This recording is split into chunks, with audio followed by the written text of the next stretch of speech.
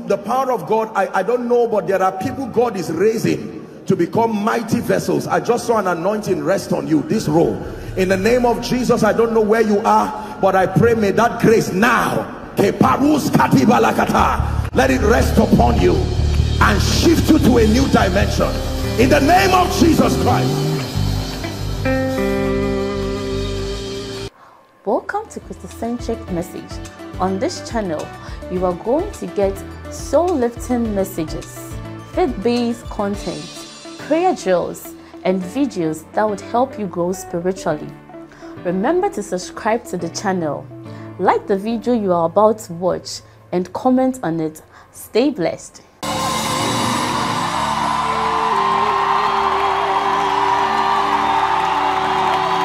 Water will turn into wine. Open the eyes of the blind. There's no one like you. None like you. Into the darkness to shine. Out of the ashes we rise. There's no one like you. None like you. Can you lift your voice and bless the name of the Lord? Our God is greater. Our God is stronger. Lord, you are higher than any other. Our God is healer. Awesome in power. Our God. Our God. Our God is greater. Our God is stronger. Lord, you are higher than any other. Our God is healer. Awesome in power. Our God. Our God. Father, give me an encounter tonight. Please lift your voice and pray. Lift your voice and pray.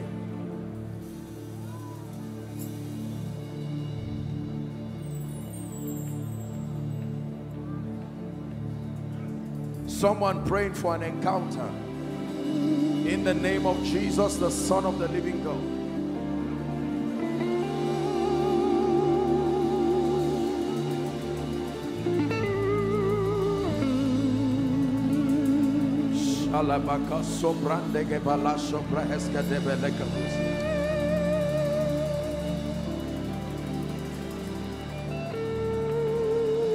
Give me an encounter tonight in the name of Jesus.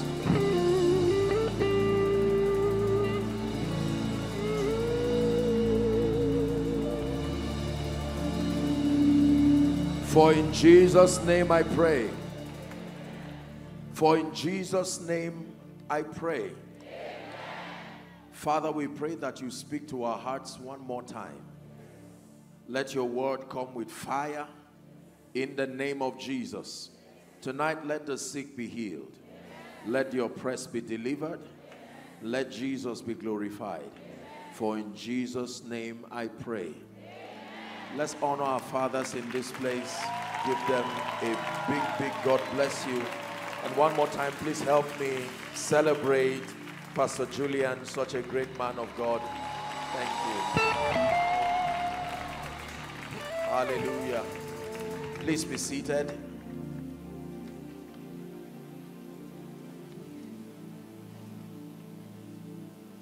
We began our discussion in the afternoon talking about revival and the role of the church. I did say that the state of any nation and any society is a reflection of the kind and the quality of the spiritual voices within that territory. Hallelujah. That the conviction of the average believer is a reflection of the kind of training and mentorship that that individual has gone through or otherwise. We did agree that when there is the absence of the knowledge of the one true God, when there are no teaching priests, and when there are no laws, that society would plunge naturally into decadence. Hallelujah. It says, for a long time, Israel had no true God, no teaching priest, and no law. I did tell us in the afternoon that if we want to restore the spirit of revival, we must forget about government and industries and get to the church. The church has always been responsible for enforcing and promoting God's program on earth. Are we together? And we examined a few things. I did say that there are three factors that affect the quality of believers within any territory. Thank you for the sound. Thank you. Number one, I said the absence of genuine spiritual encounters. When a believer, when an individual does not sustain a healthy spiritual encounter, number one, that person will most likely not be saved, even though around the truth. Just because you are around the truth does not mean you will be blessed by it. Many people were around the truth. Some made money from the truth. Other people used the truth to promote their personal ambitions. Only a few were changed by the truth. Hallelujah. So you can be in church, you can be a worker in church, we observed, and yet not have any encounter with Jesus. I remember challenging us in the afternoon that we must return to a point where Jesus Christ becomes the epicenter of our Christian adventure. More than miracles, more than prophecy, more than the gifts of the Spirit, we must restore Jesus. It says, John 17 and verse 3, and this is eternal life, that they may know thee, the one true God, and Jesus whom thou hast sent. This is eternal life. The Bible says in John chapter 3 and verse 16, for God so loved the world that he gave his one and only begotten Son, that whosoever, this blessing is for whosoever, whosoever believes in him, that individual should not perish but have everlasting life. That God did not send his Son to the world to condemn the world, but that the world through him might be saved. Are we together? Romans chapter 10, when you read from verse 9 and 10, it says the word is nigh thee, in your mouth and in your heart, even the word of faith that we preach, that if thou shalt confess with thy mouth the lordship of Jesus, believing in your heart that God raised him from the dead, he said, thou shalt be saved.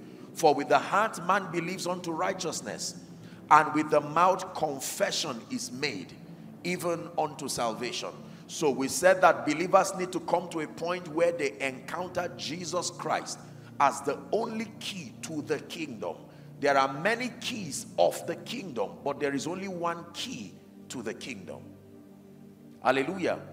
Number two, the second reason, I did observe also that beyond just giving your life to Jesus, you must sustain hunger. Remember our teaching on hunger?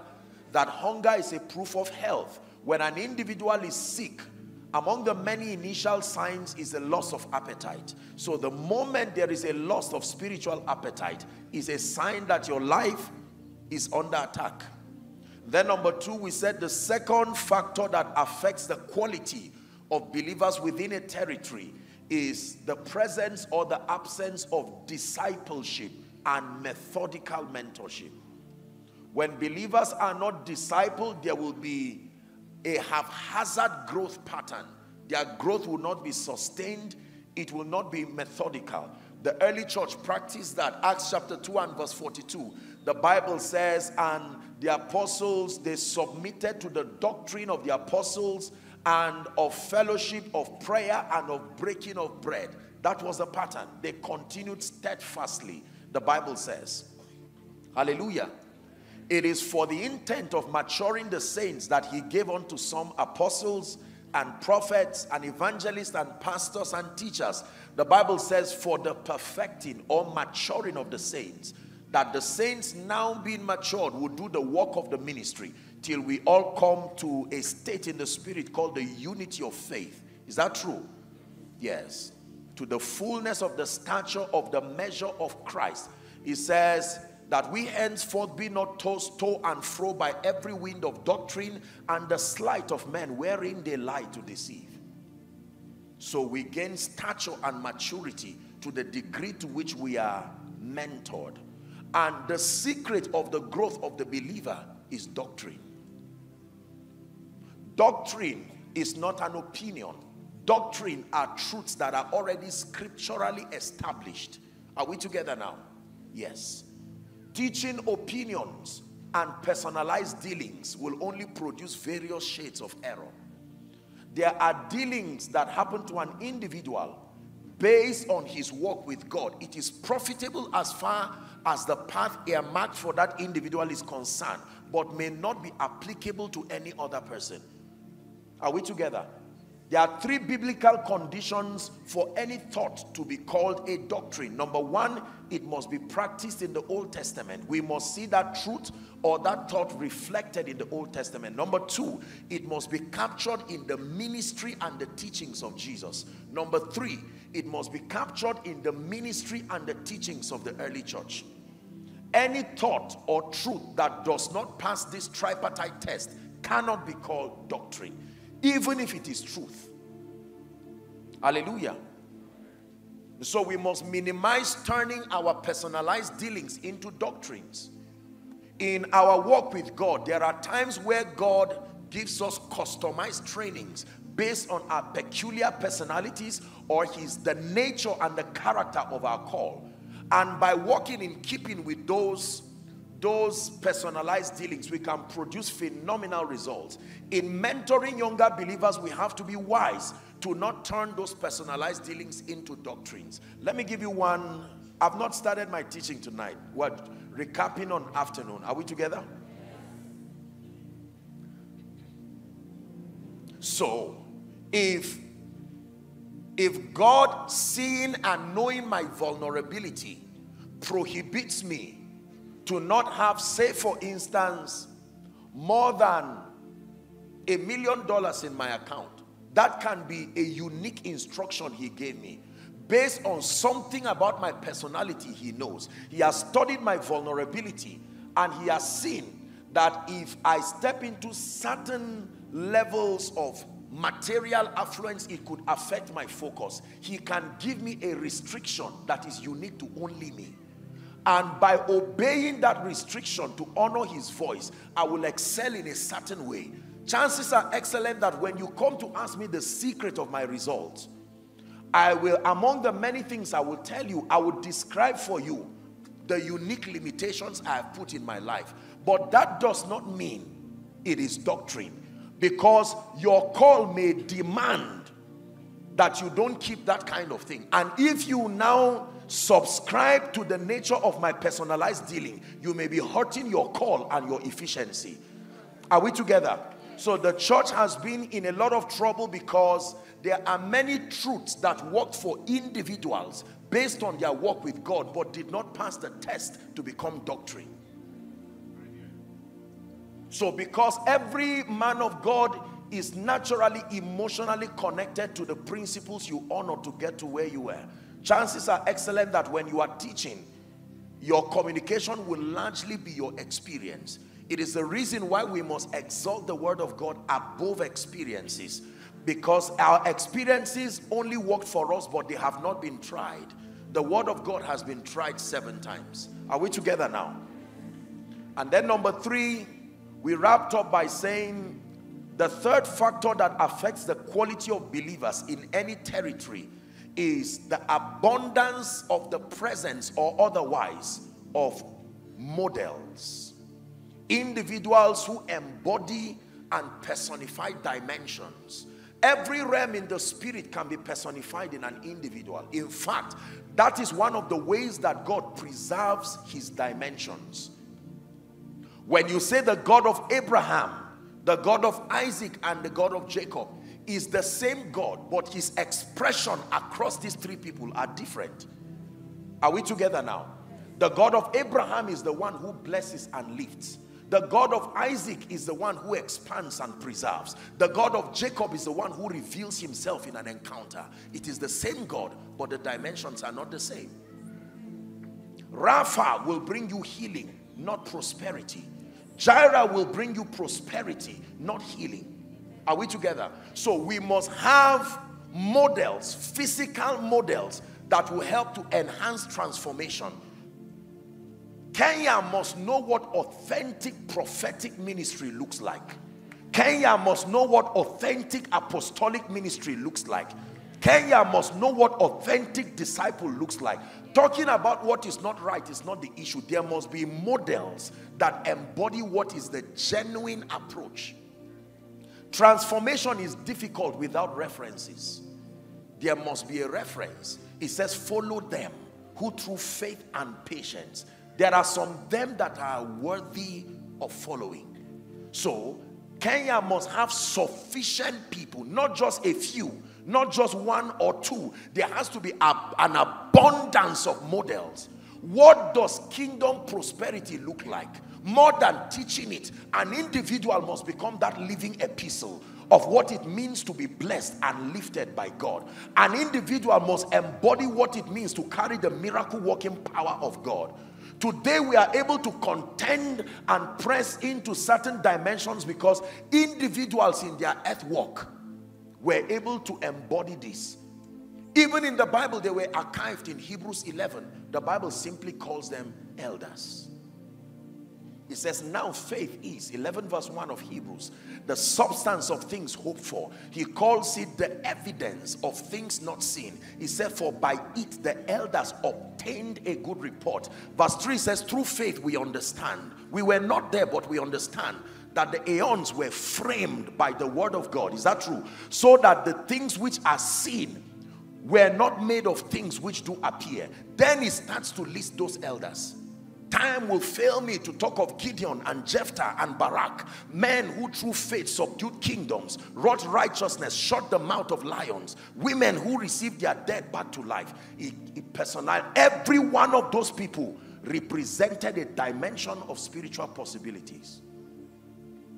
If you want to see the fire of God engulf Kenya in a greater dimension, we must pray that God in heaven would raise individuals and so work upon them that they become accurate portraits of the various dimensions that he seeks to see revealed in Kenya. Are we together? So our people will continue to make a lot of mistakes in the prophetic, for instance, until there are worthy models that will walk in the prophetic accurately and with authentic grace. That way, it is now easy to know the right from wrong. Are we together? Every animal can roar like the lion, and they are right until the genuine lion roars. If they do not know the sound of the genuine lion, it is safe to assume anything that sounds like it is it. Hallelujah.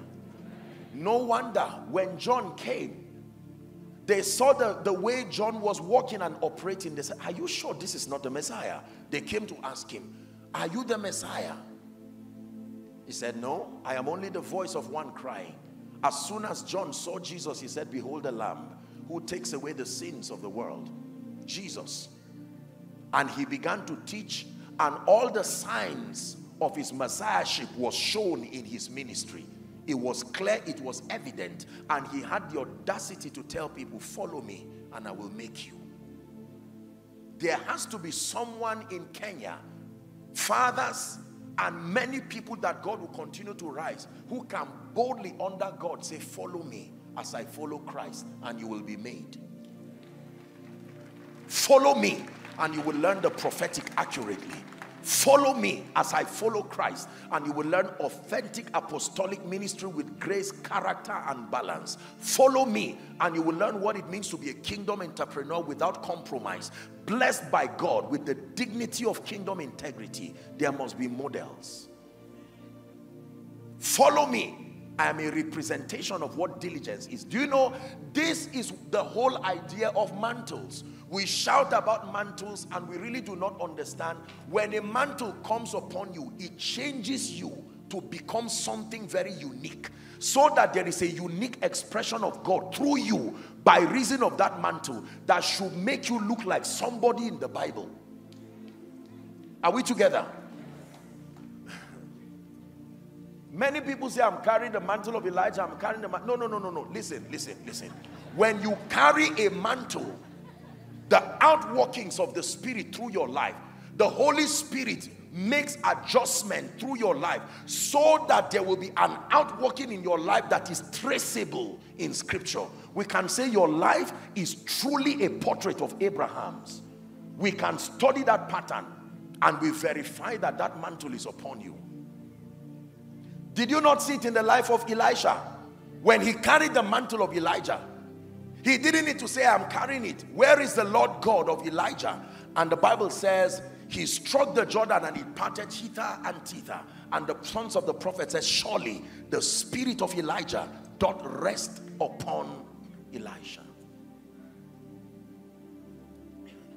If you must tell people, this man prayed for me, you don't carry the grace. It should speak. Mantles speak. Hallelujah. So that was the teaching in the afternoon. Now let's discuss a bit. Wherever we stop, we'll just pray.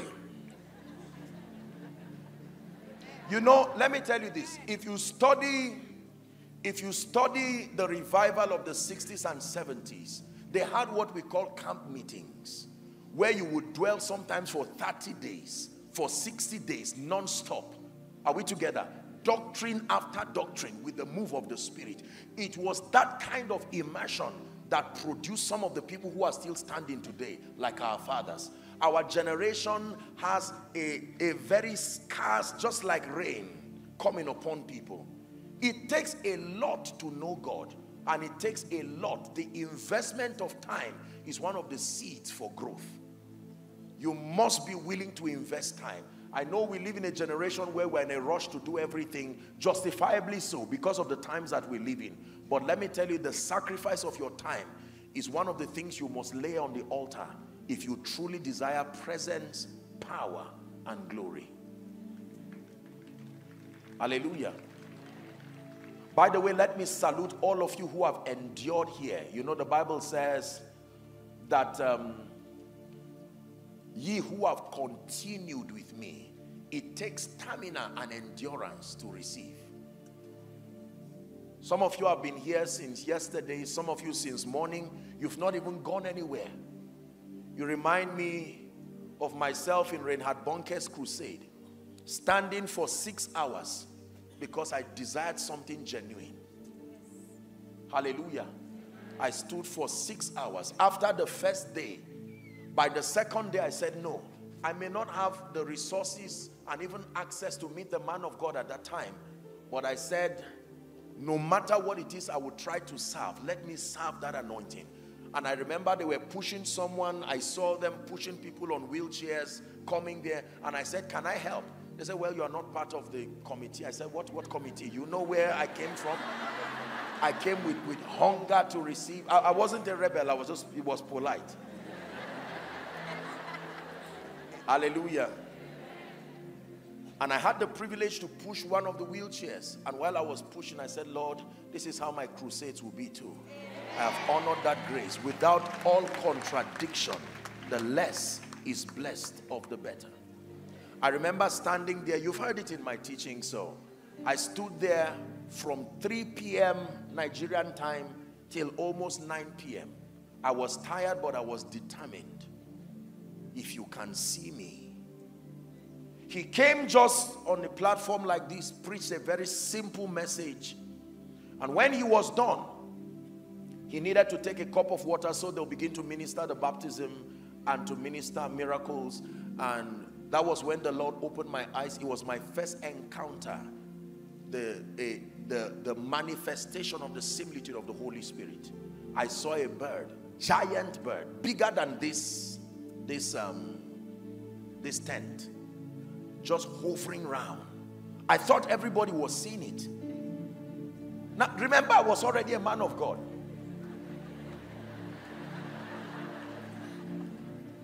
And I was watching this. My hunger had touched the heart of the King of Kings. I was tired but hungry. Hallelujah. And when that whole experience was over, I was already back in the stage.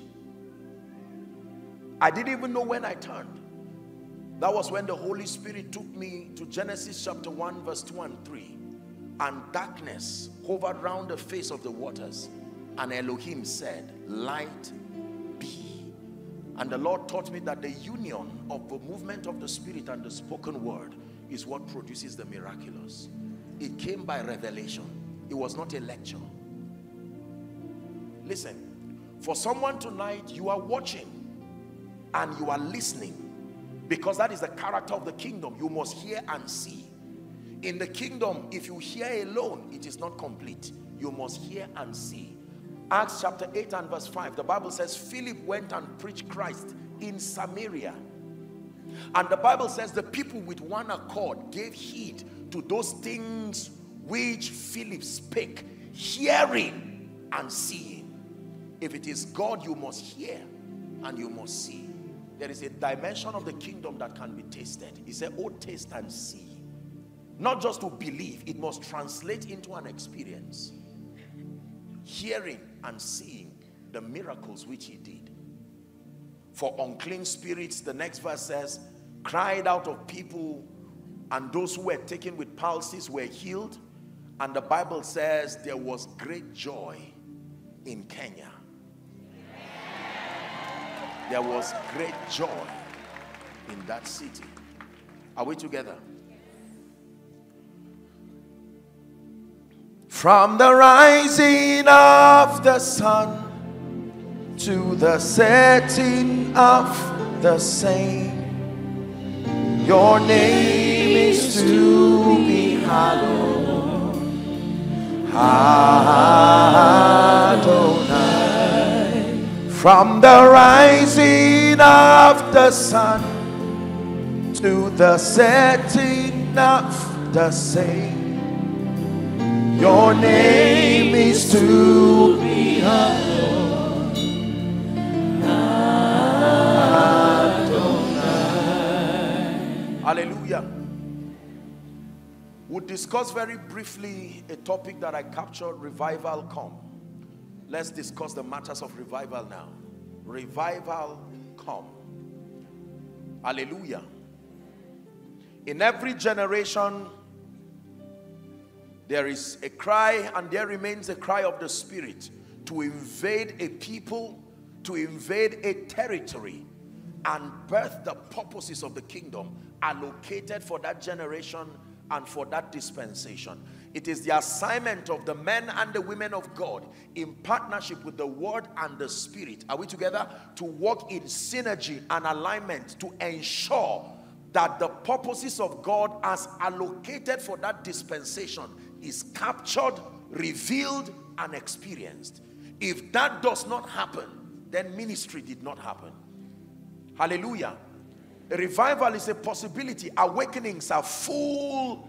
The history, modern history, is full of moments, dramatic moments of the outpouring of the Spirit, dramatic moments of a heightened awareness of spiritual things. A revival and a season of awakening is a season where men, by reason of their alignment and recognition, they grant the Word of God and the ministry of the Spirit supremacy over their life and over a predefined territory. So a revival happens where God is able to penetrate the limitations in the heart of men and have his right of way and move so mightily among the people, bringing repentance, bringing revival, bringing transformation, bringing outpourings, bringing advancement. That is a revival. And every once and again, we see the Spirit crying to move again in the midst of his people. It says, revive your work in the midst of the years. To revive it again. Hallelujah. Gideon was a young boy who was in hiding, the least of his father's tribe, when he received the visitation from the angel. And he gave him a very strange salutation, calling him a mighty man of valor. He said, no. Don't bring that kind of thing. I have heard of stories. I've heard of several things that have happened. Where are they today? We read through history, we read through the Bible, we read through books, and we hear from our fathers moments in history where there was such an awakening, an impartation of grace, miracles that happened. People encountered God to such a degree and a dimension. You read about the Welsh revival, for instance. It was said that people would read just the newspaper of the revival happening, and right there, fire will just engulf cities. Hallelujah. Awakenings and revivals. And I want you to know, I said it in the morning, I will say it again. In addition to all of the prophetic voices within your land that have spoken, Kenya, you are at the brink of another strange season of awakening and revival. This is true. And this is not only Kenya. This is sweeping across Africa, but there is a formation. We'll get there shortly. The entire East Africa will be engulfed with such fire in the name of Jesus Christ. Revival will no longer be stories that we hear from fathers, but the reality that becomes our experience. If you're with me, shout amen. Amen. But you see, there are requirements. Listen carefully now. There are requirements that must be met if we are to host superior dimensions of God. We are to capture these dimensions of power and of grace in our lives, our churches, our regions, our territories, the nation. There are requirements that must be met. Leviticus chapter 9 and verse 6. Please give it to us. Leviticus chapter 9 and verse 6. Do we have it projected? Moses said, "This is the thing which the Lord commanded that ye should do." It says, "And the glory of the Lord shall appear unto you." There is always what to do if you want to host God. There is always what to do. There is a participatory role. It is not all up to God. God is ever willing, but the formula has always been and remains, the Spirit and the bride say come. The Spirit and the bride say come. If the Spirit says come and the bride does not echo come, nothing will be made manifest. The bride there being the church. So the Spirit says revival. The bride must also agree and say revival for revival to come. The Spirit says healing. The bride must also say healing for healing to come. For many years the Spirit has been saying revival. Kenya, revival. Now God has found a people like never before who are agreeing with the Spirit. The Spirit and the bride say move, oh God. The Spirit and the bride say heal, oh God. The Spirit and the bride say invade our homes, invade our offices, invade government. The Spirit and the bride say come. Are we together? Now, it is important for us to know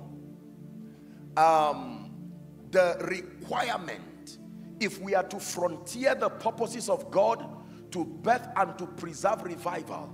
It is important for us to understand what God demands from us. The reason I've studied a bit about revivals and the move of God, I'm a student of history, and I've studied why revivals die and why revivals did not last. Are we together? Most of it largely because of the humanity of men.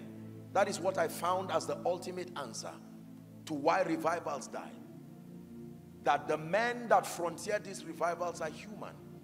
And if they do not understand the dynamics of remaining spiritual, you can abort such a powerful program. Not being bad, just being human. Are we together?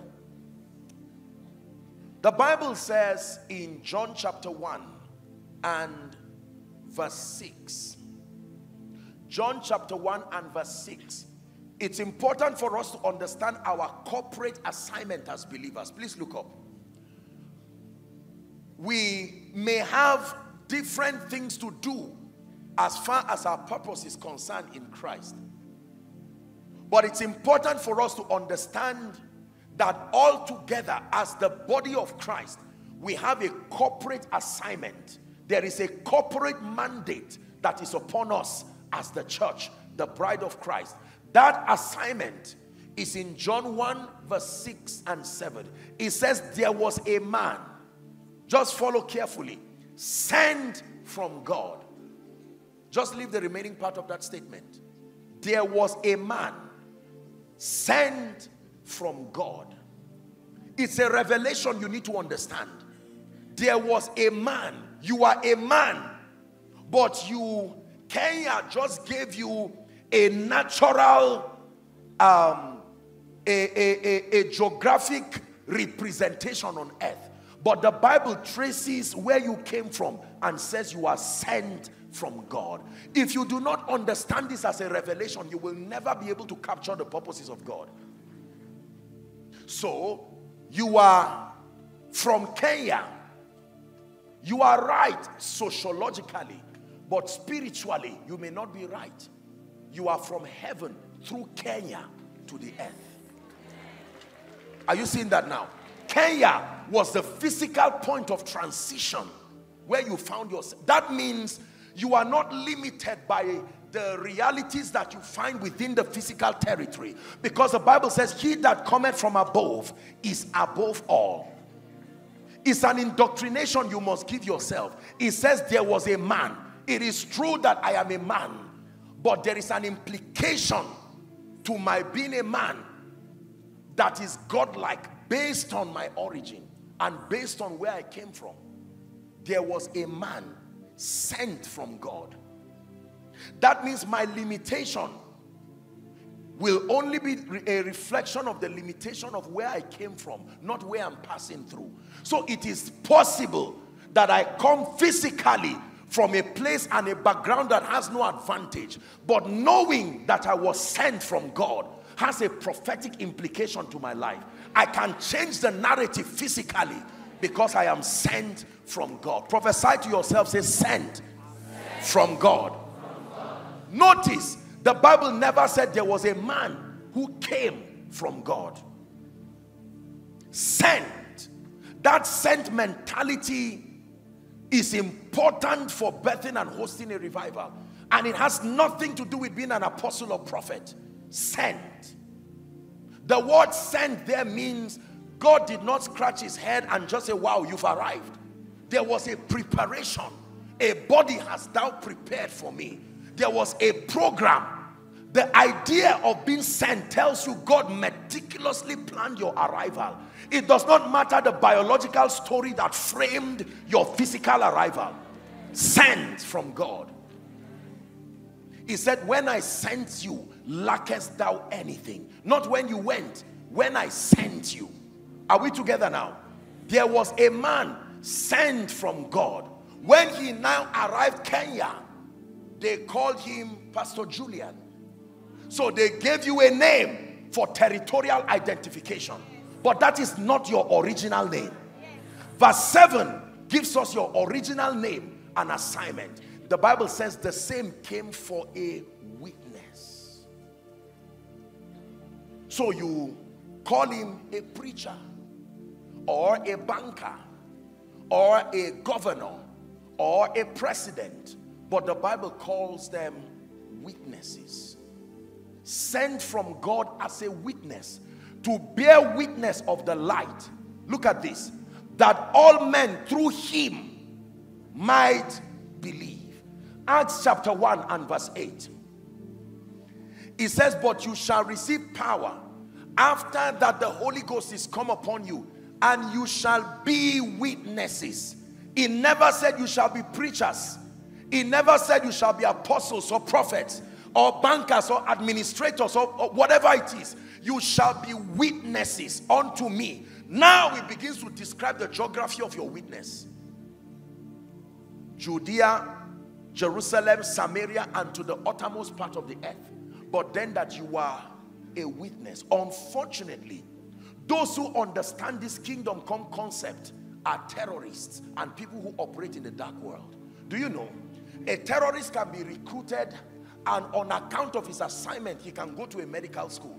He's in a class with everybody. You call him doctor, but he knows he's not a doctor. He can be studying finance for 10 years, and you say, my God, this man is growing. He knows that the geography of the witness, he does not confuse it with the assignment.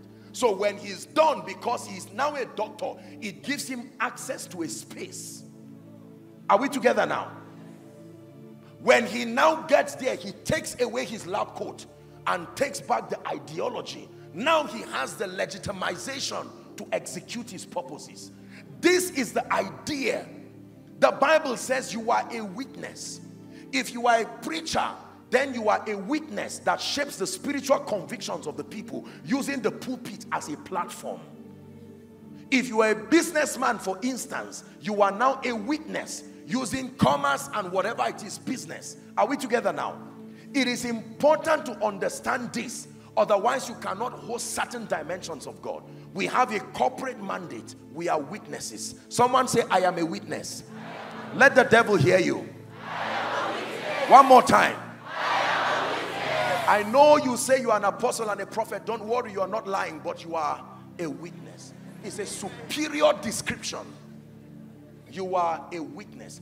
Even Jesus was called the faithful witness. That was the revelation of him to John in the Isle of Patmos. He was called the faithful witness. The moment you know that you are sent and that you are a witness, you know the assignment of a witness. A witness is a validator of a claim. Those in the judiciary here, you know there is no need for a witness until there is a contention. Are we together? If there is a contention, the judge will say, okay, so do you have any witness? Then the witness comes and swears by whatever he believes that he will tell the truth. Then they now listen, and the witness of that person is barren until he has something called an evidence. Your evidence is your token of truthfulness. Are we together? Please listen carefully.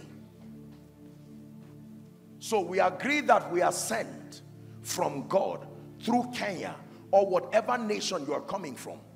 So your nation where you are domiciled is not necessarily your place of origin.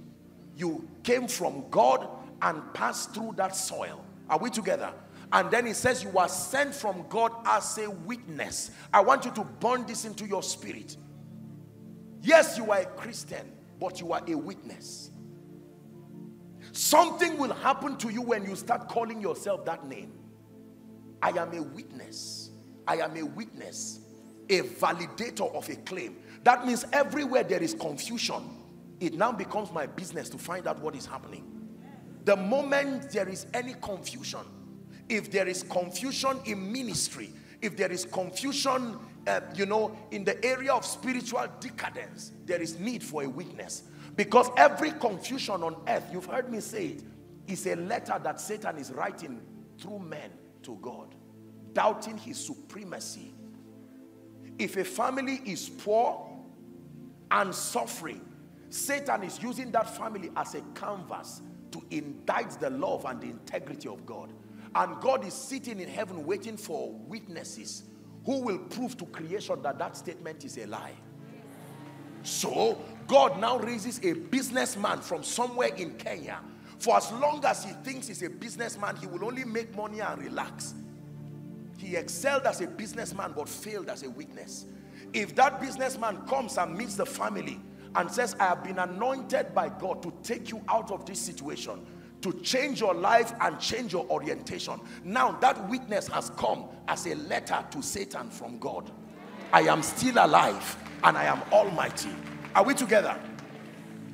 If a barren woman, for instance, is afflicted with barrenness, it's not just about demonic affliction. Satan is using her as a canvas to write a letter to God, indicting God, the audience being creation. So God waits for a witness to validate his claim. When a preacher comes and says, in the name of Jesus, that womb be open, and the woman returns with triplets, Those are not children. They are replies from God. So whether it is God or Satan, the canvas is man.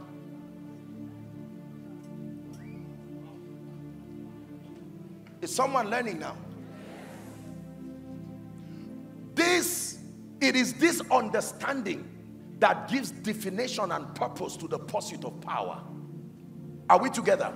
Your pursuit for power is not just a way of trying to be spiritual. You are equipping yourself with the tools that make you an effective witness. Looking for power or anointing is a useless pursuit until you first understand your witness, even the geography of it. If you now understand you are a witness, then you can contend for spiritual power and the wisdom and all the graces that become the resources for your efficiency. So if your witness requires that you are a billionaire and you are a millionaire, you have failed. You don't just say, I have so much. With respect to what? We have to vet what you have with respect to the geography of your witness. Are we together? If your witness is in the place of the academia and all you have is a master's, you have failed. Because that will not give you access enough. So what drives our pursuit and continuity is not ambition. It is the desire to be effective witnesses. This is the understanding that should send you to school, should send you to the finance realm, should send you to pray and fast. Any other thing that becomes a sponsor to your pursuit, aside from the desire to be a witness, a validator and a revealer of Jesus and his purposes, is a total waste of time. And you will eventually see that it was a waste. Today, there are many people who talk about revival and the move of God, but it is not connected to purpose. That is the reason why the moment you begin to be spiritual, the first thing you think about is becoming a pastor. Because that is the only template that looks close to revival. Our idea of revival is that if it does not end with making you a pastor, it failed. That is a theology that came as a result of the mistake of understanding from men of God. A revival should not only end in making people preachers. A revival should end in making people effective witnesses. Now listen carefully. Most revivals captured the spirituality part. People prayed, people repented, but most people did not maximize the purpose of many revivals, and it died. So at the end of it, there were a few technological advancements here and there, but the church did not sustain that momentum. Anytime you see the move of the Spirit, he's not just raising more men of God, he's raising more witnesses. Let me tell you this, if Kenya has only preachers, you are in trouble. Let me repeat it again. Whether you understand or not, just listen first. If Kenya has only preachers, you are in trouble. If Kenya has only businessmen, you are in trouble. If Kenya has only political leaders without any spiritual inclination, you are in trouble. Are we together?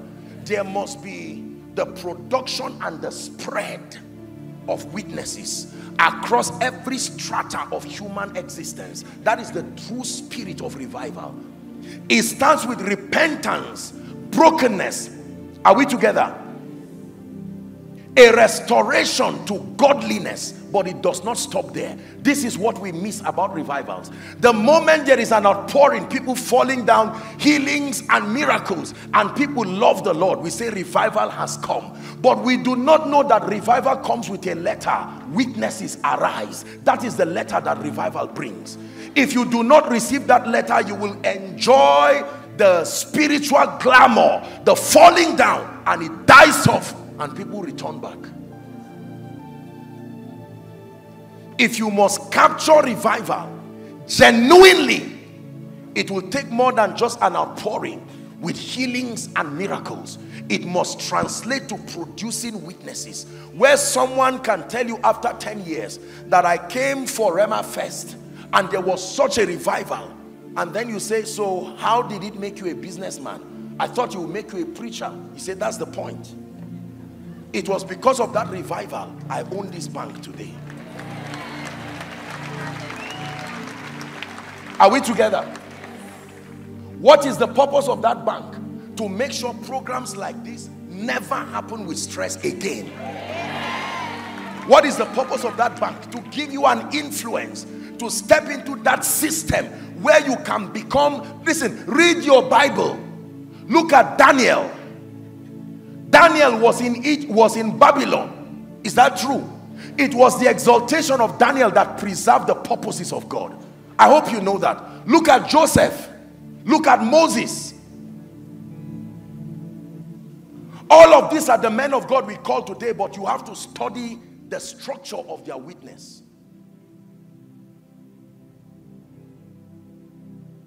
Believers, we have for a long time limited our understanding of the move of God and the power of God to only issues and matters of repentance, which is wonderful, and in order of priority, that should be it. We repent, we love the Lord, and the spiritual energy we are receiving through prayer and fasting needs to find expression. And since we are not guided to know what to do with it, we go to the pulpit.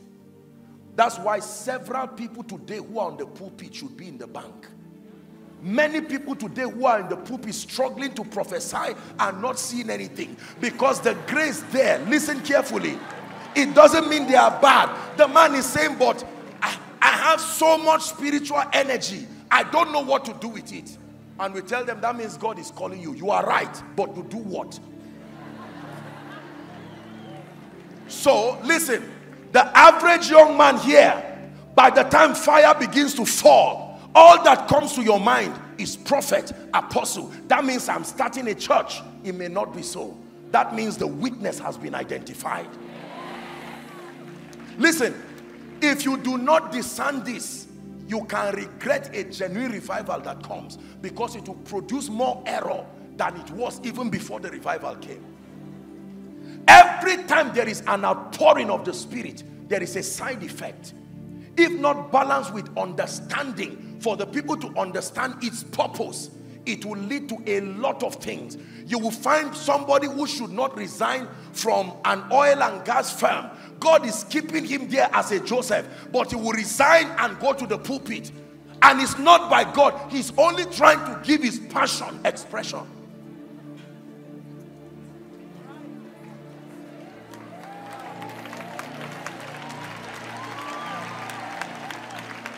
Are we together?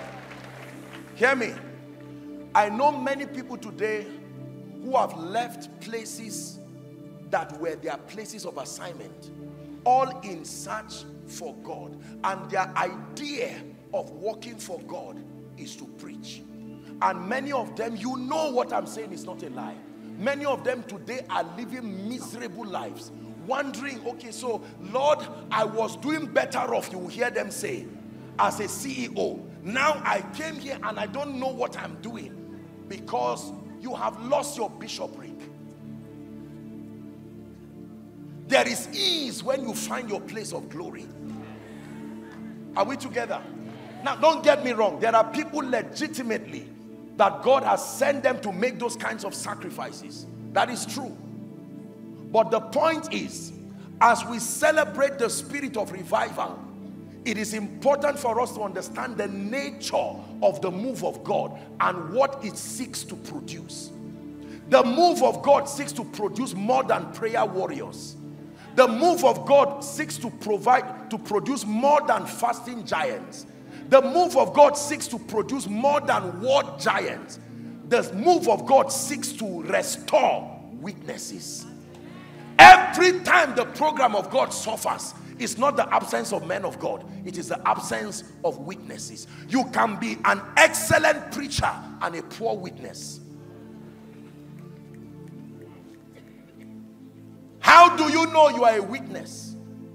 When you can use your life, your resources, your access and your platform to reveal Jesus, to glorify him, and to advance his kingdom.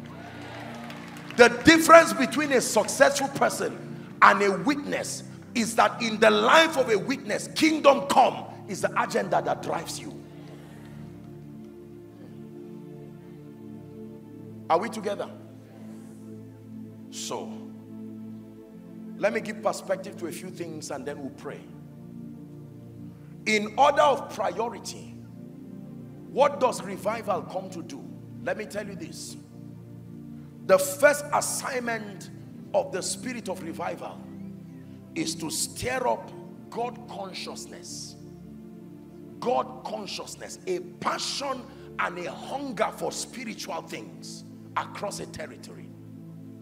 That means if the spirit of revival falls upon Kenya, the first thing we should see, not the only thing, but the first thing is evangelism like never before. What if it's evangelism? The name given to the entire process that leads an individual to find Jesus Christ and to be established in the faith. Are we together? World evangelization.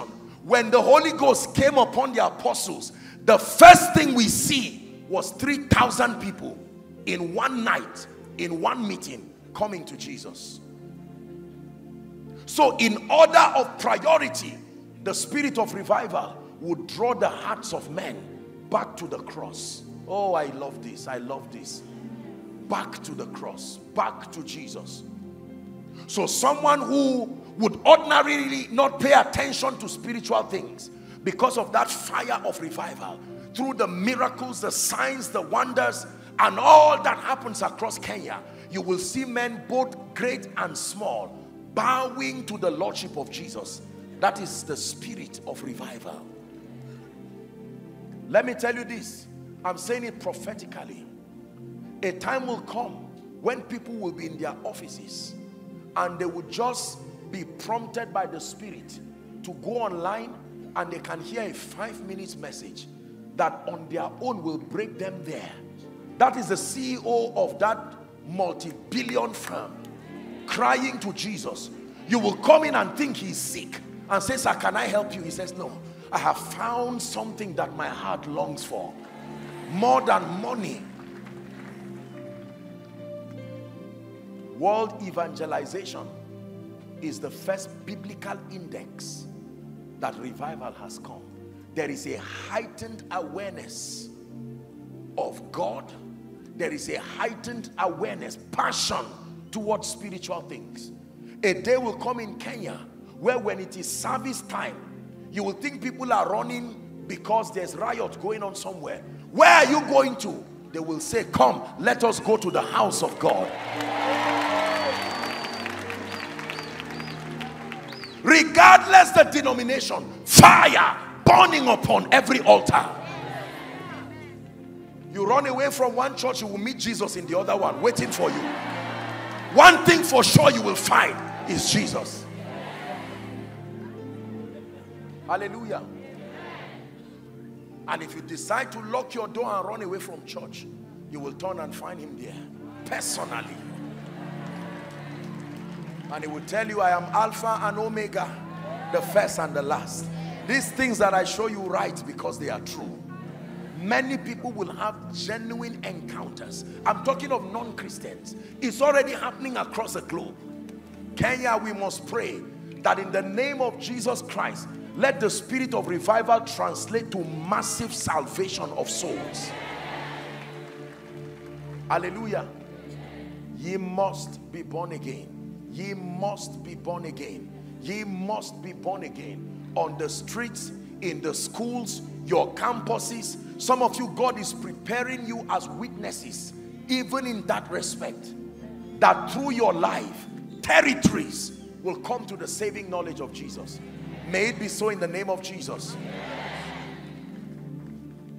The spirit of revival, that spiritual awakening, bringing repentance, where people are breaking free from carnality and the works of the flesh and genuinely serving God acceptably. you would see all kinds of things, addictions and all kinds of strongholds break away from people so that they can soar and serve the Spirit acceptably. You know a revival has come because there will always be a restoration of righteousness and the patterns of true holiness. Are we together? The kingdom of God has three expressions, the Bible says: righteousness, peace, and joy. Where you will not be here nor there, God will bring you to a point where you make a genuine decision. I am a child of God any day. I am a child of God anytime. On jeans, I am a child of God. On suit, I am a child of God. Wearing my lab coat, I am a child of God. Wearing my nightgown, I am a child of God. It is my singular identity. I do not plan to compromise on it. The spirit of revival. Is someone learning? So world evangelization across the entire Kenya. And it is everybody's responsibility to see that everyone is saved, including the children. Do not make the mistake of negotiating with the devil like Pharaoh did, tried to do to Moses. Remember, when Moses advocated the exodus of Israel from Egypt, Pharaoh said, all right, we'll allow you go, but your women and your children, keep them back. Moses said, no way. The women and the children represent the future. Without women, there can't be children. Without children, there is no future. So he's saying, you go, but let your future suffer. Moses said, no, we are all going. Someone prophesied, say, we are all going. We are all going. Kenya, it should not be the fathers that go alone. We are all going. In the name of Jesus, the little children coming to Jesus, that you will see a child of age 12 with fire prophesying by the power of God, laying hands on the sick parents. I hope you are not saying he's too small. There are little children in occult who are less than 10 years who have brought havoc and destruction. They were not too small to be used by the devil. Joash was a king at age 8. Josiah was a king at age 9.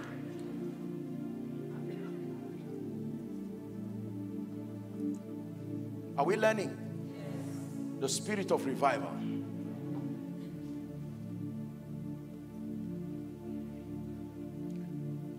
We must, by the spirit of revival, bring nations, even this nation, to the lordship of Christ. It is important that we understand that the purpose of power is to empower us to be faithful witnesses. So for every grace that you have received and will be receiving tonight, don't just fall down and stand up and say, wow, God came to me. Understand that there is purpose. It's an awakening. Are we together? For some of you, you may fall under the anointing and stand up and say, what happened? It's after 2 weeks, you will see that something is driving you to go and register a new company. That's where it came from. For someone, as that fire comes upon you, by the time you go to church on Sunday, it will be fire upon that altar. I'm being as simple as possible because I want everybody to be part of this. God desires to invade Kenya. And let me tell you the truth. From the frontier right to the back, across, outside of this tent and those following, you can make yourself available and say, Lord, I am available, I am usable. Don't do it without me. You can do it, but let me be part of your program. I cried many times and I told the Lord, I said, as you are blessing people and increasing people, please remember that I am available. I know you can do without me, you are God, but let it please you that I become part of your program.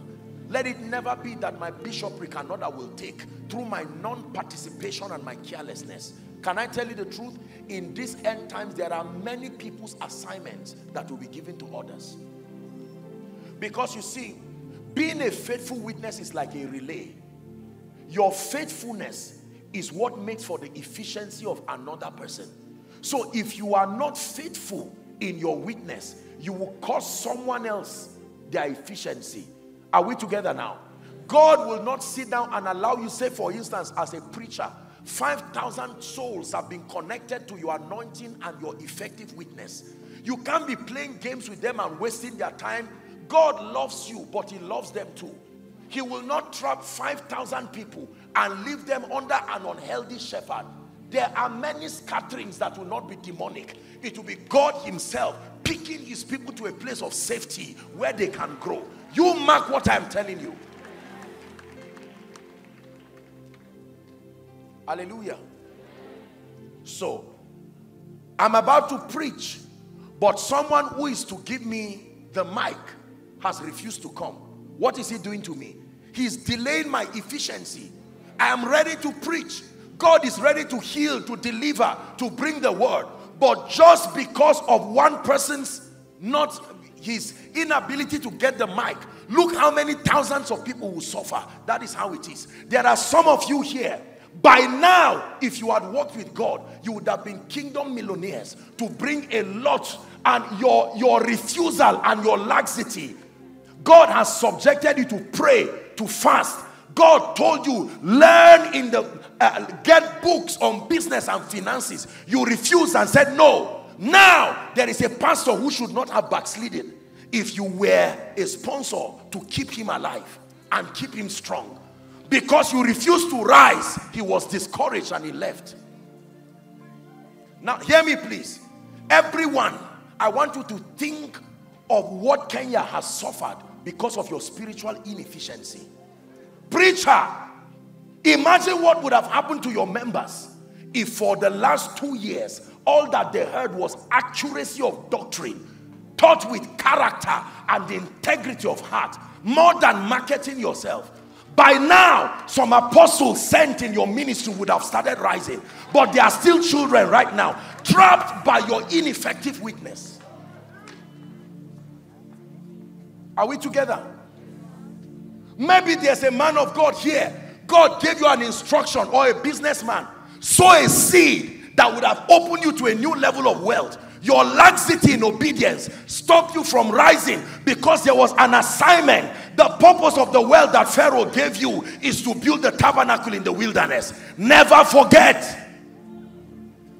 If Pharaoh gives you gold free of charge, it's because God will make demand of it later. There's someone in government, if you had studied politics and God granted you grace to ascend, you would have occupied a position of influence right now in government that would have allowed you to become a door for the purposes of God to pass through. But your laxity in growth and rising has pegged you and pegged the program of God. Are we together? Young lady, if you had stopped jumping around, you would have settled down early, and God would have revealed to you that one of your major assignments is your womb, the prophet that womb will carry. You wouldn't have secured a course that would have caused you trouble right now. But right now there is a prophet who should have arrived 5 years ago, but because of your refusal to walk, that prophet is still trapped in the realm of the spirit.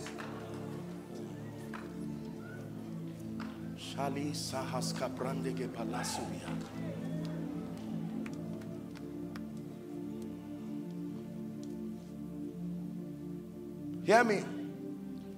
Failure to be an effective witness does not just affect you. It's a relay. There are many destinies who depend on your efficiency for their advancement. Hallelujah. Praise the Lord. So if you run away from influence, if you run away from prayer, there is an intercessor that if you were serious with God in your prayer and fasting, like Anna the prophetess, there are certain dimensions of God that would have arrived in Kenya, but simply because of your spiritual laxity, you have refused to rise. There are Deborahs, there are Annas, there are Simeons. Don't delay the arrival of Jesus. He gave you a ministry to pray the word to arrive. Listen, when I understood the implication of being obedient as a faithful witness, I vowed that as far as it depends on me, nobody's life will be held down simply because of delay in my manifestation. So I will fast as much as I should. I will pray as much as I should. I will stay and humble myself. I will throw my ego 1,000 times, knowing that I cannot allow my ego trap thousands of people. I will learn what I do not know and humble myself to know what I need to know as I ought to know it for the sake of kingdom come. This is the life of a witness. And this is what the revival that is coming seeks to produce.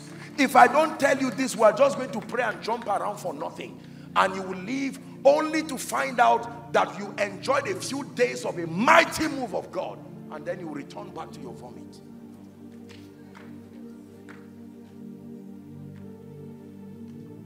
Don't feel bad.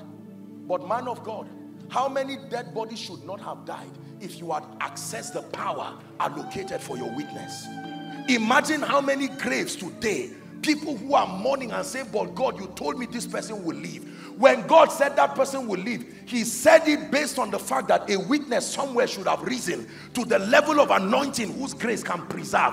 But that witness refused to fast and pray and was there around in competition and not knowing somebody's life was hanging upon your anointing.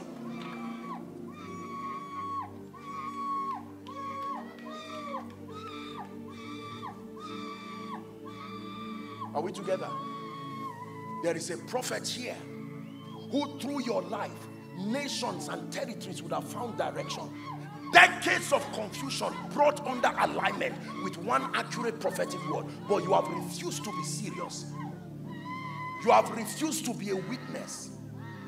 And so the error in the prophetic is there, scattering families and deceiving people, and people cannot go forward. Whereas your accuracy and your precision, accessing spiritual things, would have brought direction.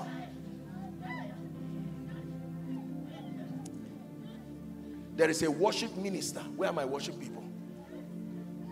Only God. Do you know songs are ladders in the realm of the spirit? Every move of God has songs that men will use to climb into realms. There are many of you here, because of your spiritual laxity, the songs that you should have received from the throne that will fan the flames of revival, till now they are still hanging in the realm of the spirit. You cannot give us the new songs of deliverance that will sing, because the worshiper is just a musician, not a person of the altar.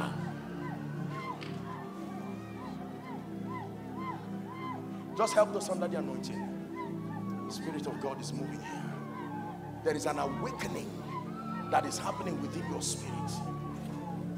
As you are hearing me preach, that fire from the throne is consuming every dross and giving way. And God is saying, listen, Kenya, I came a few years ago, man of God, you missed that move. Now I am coming again. I hope you will be sensitive. Listen, in Genesis 28, the Lord came to Jacob, but Jacob was careless. He aborted such a glorious encounter.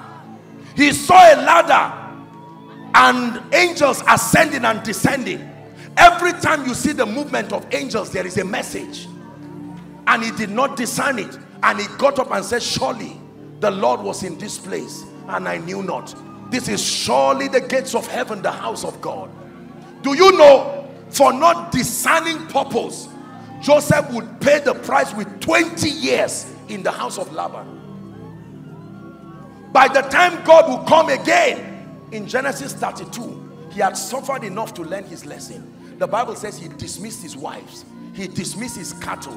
When he was alone, a man came again and he held him. He said, I made that mistake. I will not make it again. I will not let you. He said, leave me, for the day breaketh. He said, I will not let you go until you bless me.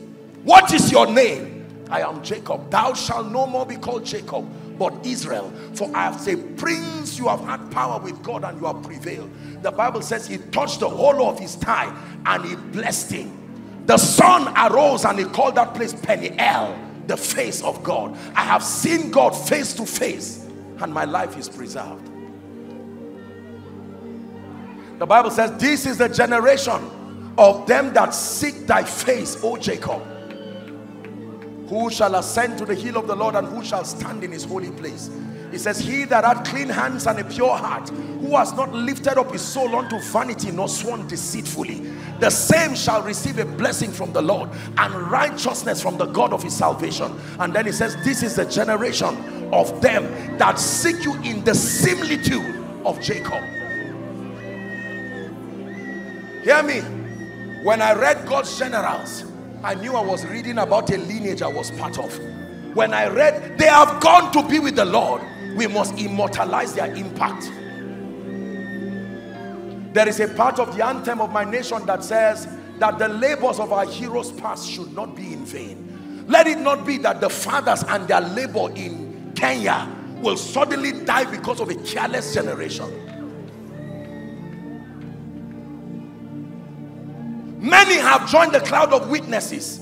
The T.L. Osborns, the Catherine Kuhlmans, they are watching Kenya from heaven and saying, come on, daughter of Israel, arise. You are the one carrying my mantle. Don't keep people down. The healing evangelist, arise. The businessman, arise. Arise. Arise. Arise. Arise. You have seen this in your dreams and your visions. Don't leave it just in the realm of the spirit. Let the spirit and the bride tonight say, come. There are mega churches to be built, not just to make a name, but the king's business requires haste. Please hear me. Don't pray for the anointing until you are ready to be a witness. Don't pray for power. That power is useless until you understand its assignment in empowering you to be a witness.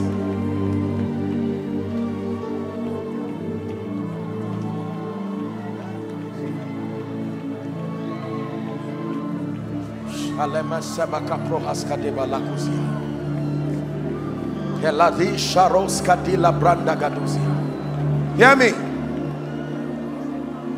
Years ago, when Lester Sumrall went to meet Smith Wigglesworth, he called him and he told him, he said, listen, make sure you do not die with this mantle. He says, when you are old, find young men.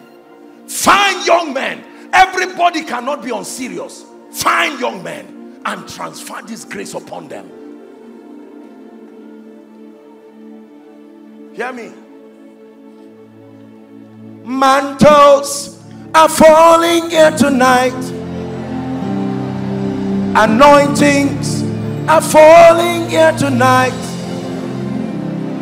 For the kings to be born, for revival to return, for the kings to arise, for revival to return. Yeah.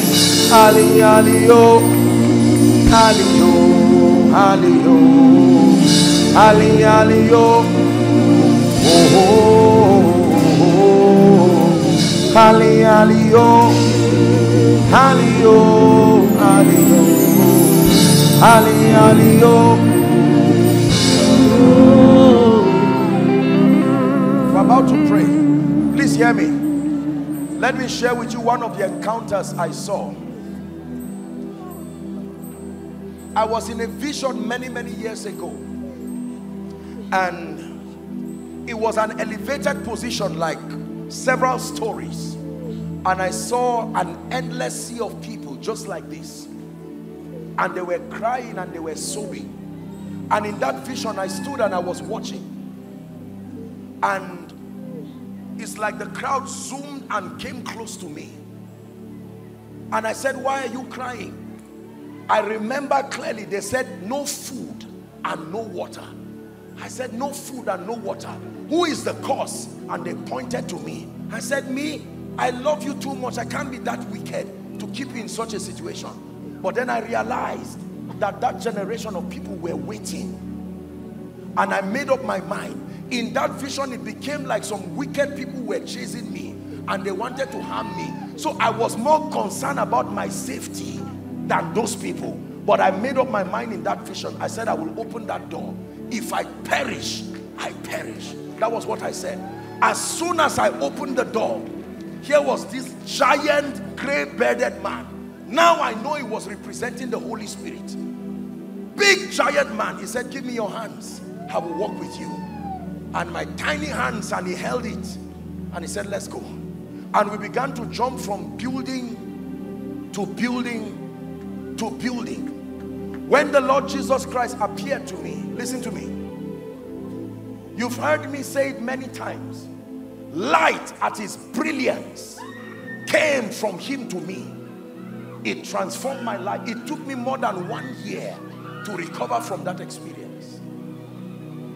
And then in another encounter, he spoke to me that to every nation and every region that I will send you to, the light that came from me to you, there must be someone in that meeting that same light will come upon that individual. We're about to pray. Please hear me. There are many of you, what you are seeing tonight, you are transporting that experience to your various ministries. It will be another dimension of the ministry of the Spirit through ordinary men, but by a mighty God, undeniable. Hear me. There are some of you here who are witnesses in ministry, like we call it. Be faithful preachers. Go and do your assignment. Serve God's people with integrity. Stop playing games. Stop playing games. Games of clothes, games of English, games of this and that. Fold all those things. Let the old go. When I was a child, I spoke like a child. I understood like a child. Revival comes. Revival is a time where we fold the old and we are ready for the new. Some of you may need to, respectfully speaking, return back to your altars and correct a lot of imbalances and say, it's a renewed me that has come now. I am ready to serve God's people the meal of his wisdom and knowledge according to Jeremiah 3:15. And I will give you pastors or shepherds according to my heart, and they shall feed you with wisdom and with knowledge. There are business people who must begin to pray, Lord, give us the end time strategies for wealth. Let me just spare me 5 minutes. Let me give you the formation of the end time army. Please sit down. Let me give you that formation. I have to do that, and then we'll pray. The revival that comes will essentially produce 3 categories of people. I need to give it to you. These are prophetic revelations that God gave me, and they are also consistent with the patterns in scripture. The end time army, according to the blueprints that God gave me, and this is consistent with the scripture, will be made up of largely 3 categories of people. I want you to listen. This is a prophetic message to Kenya, to Africa, and to anyone who is interested in the end time move of God. When the power of God comes, when the move of God sweeps across Kenya, there will be 3 groups of people that will emerge from that move. Number 1, there will be an emergence of prophetic intercessors. Please write it down. There will be a strange emergence of prophetic intercessors. Men who understand the dynamics of the altar. Ezekiel chapter 22, please, from verse 30. Please give it to us quickly, and then we'll begin to pray. Ezekiel 22, 30 and 31. And I sought for a man among them that should make up the hedge and stand in the gap before me for the land, that I should not destroy it, but I found none. The result, therefore, I have poured out my indignation upon them. I have consumed them with the fire of my wrath. Their own ways have I recompensed upon their head, saith the Lord. Listen to me. There will be an emergence from old and young people, the spirit of prayer, not the prayer of give me tea and give me bread, the prayer of bridging the gap between one season and the other. Prophetic midwives, people who understand territorial dimensions of prophetic intercession, more than a need-driven prayer life. Men who will pray dimensions of the power of God to come upon territories. God will give men territories in the spirit as a spiritual inheritance to pray the program of God. Number one, prophetic intercessors. And let me tell you this, I wish we had time. Women, hear me. Women will play a major role in this emergence. Please sit down. And I will tell you why. Because you see, a woman in the Bible is called a mystery. A woman embodies a spiritual reality. Are we together? Among the many realities that a woman embodies is that a woman is a gate. Every time a life wants to be transported from one dimension to find material expression, the authorized medium is a woman. So women prophetically are gates. They stand as spiritual portals that can allow or disallow spiritual realities. The first person to see Jesus when he resurrected was a woman. I hope you know. When all the men ran away, there she was. And the virtue that helped her to find Jesus was patience. The disciples came and looked and they left. But she kept looking until she saw one in the garden. And she came and said, do you know where they have taken my Lord? And she looked well and said, Rabboni. She wanted to touch him. He said, do not touch me. I have not yet ascended. So the coronation service was not even held. And yet she saw him. He said, go and tell the brethren. The first evangelist from scripture was a woman. Please hear me.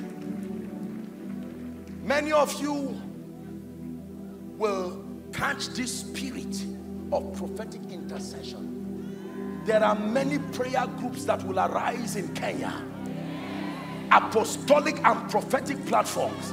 There are many churches that indeed will become a house of prayer, not just a house of discussion alone.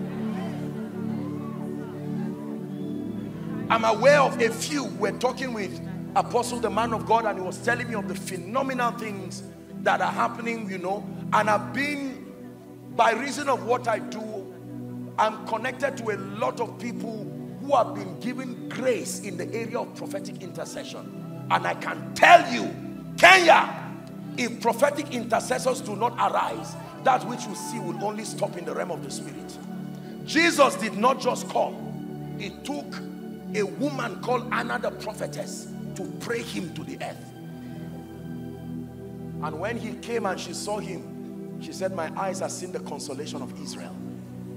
For over 60 years, she prayed his arrival.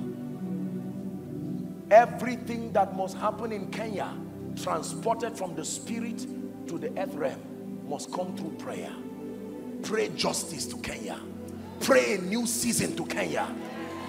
Prayer gives you the liberty to allow and to disallow. You are not that powerless. Kenya, if you know the power of prayer, it says Elijah was a man of like passion. He prayed that there be no rain. You can pray that there be no violence. You can pray that there be no poverty. You can pray that there be no destruction. And God will honor you by reacting, raising people in the earth that honor that prayer request.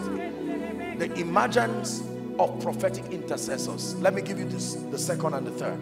Are we together? Because at the end of this discussion, every one of this crowd, you must be in one or more or all these categories. But it's impossible for you to be without a jurisdiction. For some of you, I just defined your ministry for the next 3 years. Prophetic intercessors. Number 2, the end time army will capture the next set of people called the sent ones.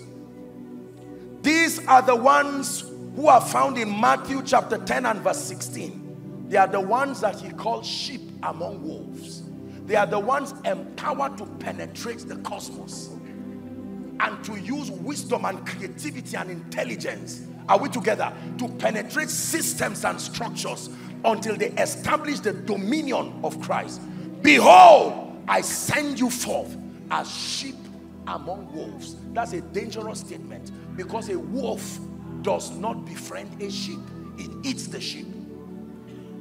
The nature of your assignment is highly wisdom dependent. Now watch this. When the anointing is released, the Bible says Christ is revealed as the wisdom of God and as the power of God. The anointing of God is not always the power of God. It can come to you as the wisdom of God, granting you insight on how to navigate your way through the cosmos. These are the groups of people who will rise as CEOs. These are the groups of people who will rise as educators. These are the groups of people, they are sent. The only way to be a sheep among wolves is to wear the clothes of a wolf. Your appearance looks like a wolf, but your heart is the heart of a sheep. The appearance of a wolf will give you access, but the heart of the sheep will give you room to make changes. Listen, and he says, for you to be an effective sheep among wolves, the strategy is that you must be as wise as a serpent and as gentle as a dove. God would not tell you to be as wise as a serpent, just as a snake. There is nothing so much to learn from a snake. A snake is a reptile that doesn't have so much to study. That is a coded prophetic language. To be as wise as a serpent, for you to understand that, you have to understand the apostolic structure of how kingdom come works. Let me give you a little preview. Acts chapter 7 and verse 22, speaking about Moses. I hope I'm not wasting your time. Give us Acts 7:22, please, media. Acts chapter 7 and verse 22. I'd like you to read it if you see it projected. 1, 2, read.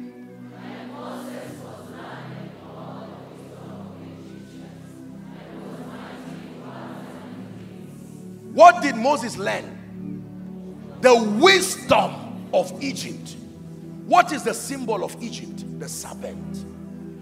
Egypt has always represented the world system. And he's saying, for you to be an effective sent one into the system, you will need to study the system, the modus operandi of the cosmos. It would take more than prayer to be effective as this category of people. Moses, whose assignment was purely spiritual, had to be sent to Egypt. What did he need the wisdom of Egypt for? Read about Joseph. Joseph, again, Egypt. Have you not seen that every time God wants to prepare the people, and that kingly dimension, it was in Egypt? Prosperity, Egypt. Wisdom, Egypt. Cain did well as far as priesthood is concerned. He knew how to offer sacrifices that will go to heaven, but he did not understand this second dimension. Please hear me, because I'm balancing it now. The first group of people are doing well, but most of them do not know there is a second and a third group. So most believers have stopped as intercessors. No, there is a second group, the sent ones. And for these ones, it will take more than prayer. In addition to prayer, they will need to outsource the wisdom of Egypt. For some of you to be effective, you will need to go and sit under secular knowledge to your universities and the rest. The wisdom of Egypt. You need to learn to give you access. Hear me. Do you know the nation of Israel never were a people who had territorial advantage until David came? They were excellent in terms of their priesthood, but they did not understand the principles of dominion, territorial dominion. Their focus was priesthood. Every time you see cities and nations that were built, they were heathenistic people. The first person to build a city in the Bible was Cain. Read your Bible. Cain failed in the area of priesthood. He could not offer sacrifices, but as far as dominion, territorial is concerned, he built a city and named it after his son Enoch. The second person to build a city was Nimrod Cush. Then Egypt, then Babylon. None of them called upon the name of the Lord.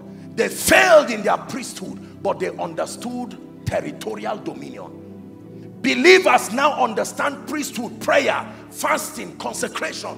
But penetrating cosmos is an area we are just learning.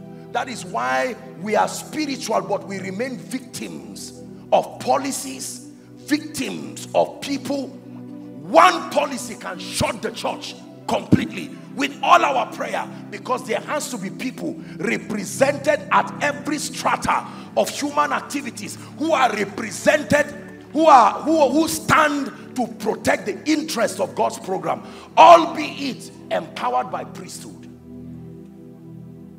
It was David that restored the order of king, priest, prophet, that tripartite formation, and built a city that we call the city of David. David said, no, we are kings and priests. You have been priests alone. We need to restore that territorial dominion. These are the second groups of people. Technocrats, politicians, businessmen, captains of industry, men who understand the power and the purpose of influence, people who are excellent and competent. You are a wolf, but you are a sheep. The wolf is your PhD you are carrying. The sheep is that you are a prophet within. The wolf is that you are a professor, but a student comes to your office and he says, listen, young man, this is not an academic issue. This thing is a spiritual issue. And let me show you I'm not only a professor. In the name of Jesus, I command that spirit. The cloth of a wolf is your MBBS. You are a professor of surgery and you are watching demons take the life out of a man, and you drop your knife quickly and say, if the spirit that raised Christ from the dead.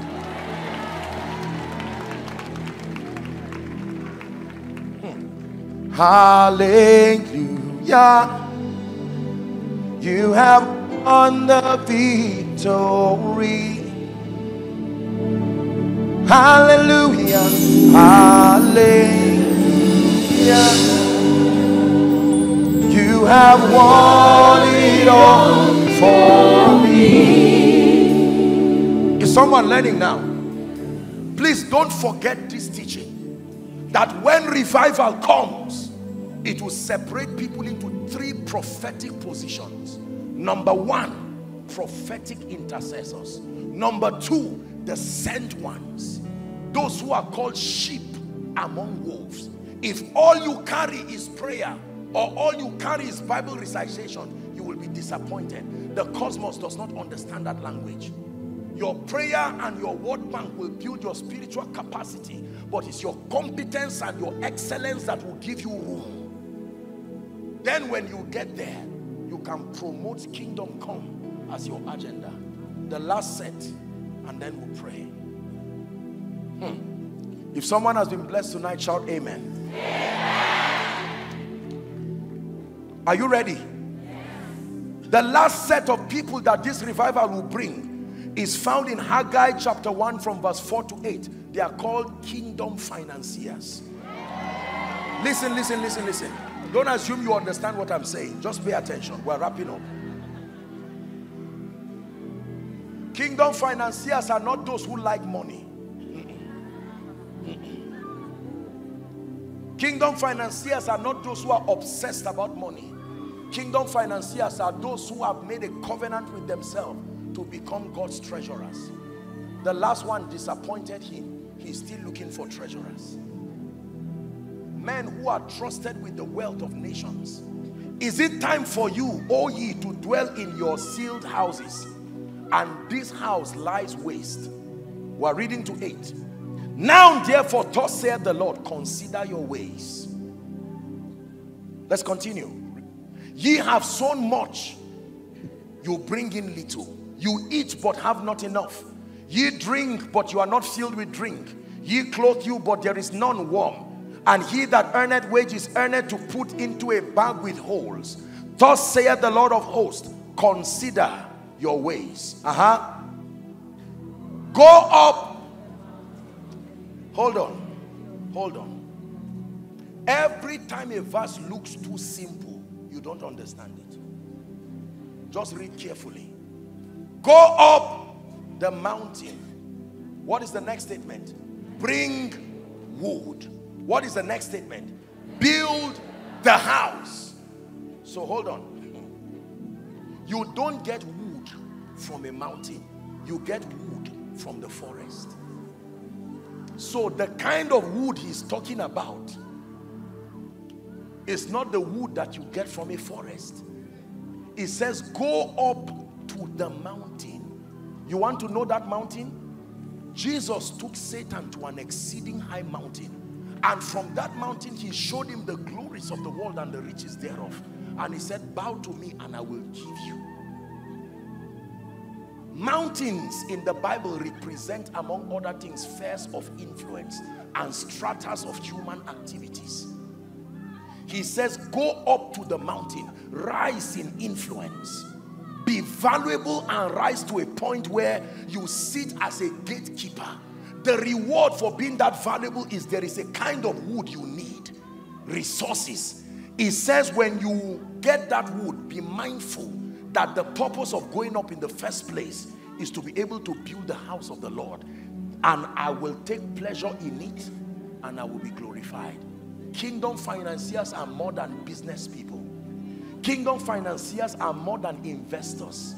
Kingdom financiers are men who have done transactions in the spirit, and God has placed a sworn blessing upon them to trust them with the resources of nations for his end time project. It takes more than business. Help them, please. Help that gentleman. It takes more than, listen, you can be rich by being valuable. You can be wealthy. You know the laws of wealth already, right? You're giving and all of that, and then value, turn your value into products and services, package it with excellence and serve it to a targeted consumer base. That's what you call business. You know the laws, but wealth, kingdom wealth and end time wealth is more than buying and selling. There is a dimension of wealth that is not an achievement, it's a trust. Moreover, it is required in stewards that a man be found faithful. I was in an encounter one time, please watch this, we're wrapping up, and the Lord told me there are 7 dimensions of wealth that are coming to the body before Christ returns, and as it is, the church is only in the 3rd dimension. And then one time I was praying, pastor, true story, and then my ceiling just disappeared, and then I see this creature standing before me. Genuinely, I'm telling you, it's not I'm not cooking up a story. If I'm joking, I'll tell you I'm joking. Are we together? I'm seeing this creature. The eyeball was as big as one human head. So imagine 2. And it was looking at me. It looked like a dinosaur. It had a tail, and from that vision, the tail had its own life. It could detach from the creature and still be alive. And it was looking at me with fierce red eyes. And he said, so you think you can bring God's people into abundance? After that encounter, the heavens opened. I have seen the spirit that controls Tyre. Tyre and Sidon are not just physical places. They represent spiritual locations where the treasures of the earth resides. It is more than buying and selling. There is a threshold level of wealth that when you touch, it is either you have done business with Satan, or you have come to God and you have received that trust. Believe me, no matter how much you buy and sell, you know it more than I do. The kings of the earth do not just become wealthy by intelligence. It is their fraternity with this she-goddess called Babylon. Revelations 18:19. Read about the destruction of Babylon. Babylon the Great is fallen, is fallen, is fallen. In 1 hour, her destruction had come. The Bible says the kings of the earth who have fornicated with her, that she-goddess called Babylon, there was a relationship they had with Babylon to be that prosperous. There is a threshold level of wealth that does not come just by buying and selling. There is a place of value, but there is transaction in the realm of the spirit. If you return back, O Samaria, and by this time tomorrow you are prosperous, is more than buying and selling. You have tapped into a dimension that is higher than commerce. I'm saying this because part of the mantles that will fall in this place, These three categories. Some of you, God brought you here tonight because you are in one or more or all. It is possible to be in all. That you are a prophetic intercessor. At the same time, you are sent apostolically into the cosmos. And then by your alignment and love for God and his house and his purposes, you have stood to a position where he can trust you with the wealth of nations. This I have seen, and this is true in scripture. Kenya, prepare for that tripartite formation of prophetic intercessors and the sent ones, apostolically commissioned to go and bear fruit by showing the excellency. Is it not in your Bible, to the intent that now unto principalities and powers may be made manifest by the church the multifaceted wisdom of God? And then there are financiers.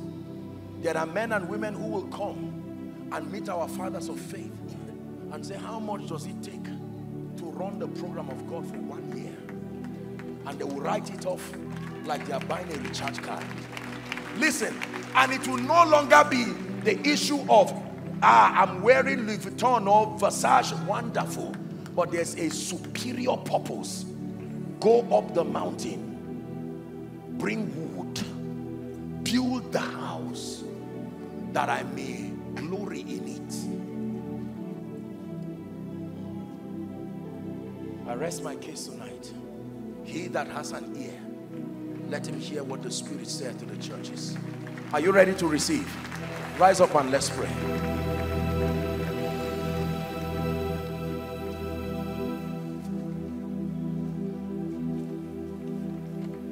In my life, be glorified, be glorified.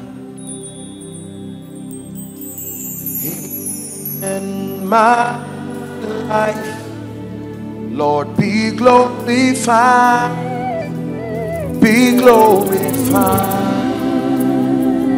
You get the glory, you get the praise, you take the honor. I just want to say thank you. You get the glory, you get the glory, you get the praise, you get the praise, you take the honor, you take the honor. I just want to say thank you. So in my life, make that a prayer. Be glorified, be glorified.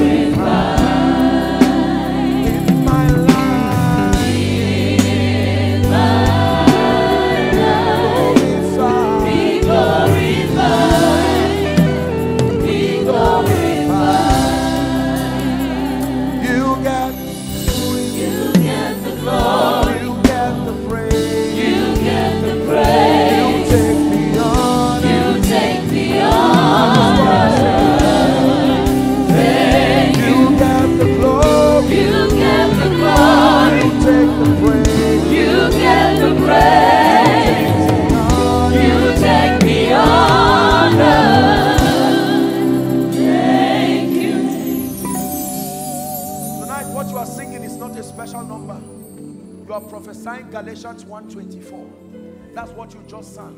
And they glorified God in me. That you are ready to exalt Jesus. In Koinonia we call it Jesus revealed and Jesus glorified. This is that kingdom come agenda. It's time to stop playing church. It's time to just stop wasting time. The king's business requires haste. Are we together? I've shared a number of things tonight that will establish 3 prayer points, and then I speak over your life and we're done for the night. Prayer point number 1. Lord, I obtain grace to be an effective witness. More than a preacher. Go ahead and pray. More than just my spiritual excellence. I obtain grace. Go ahead and pray. Someone is praying.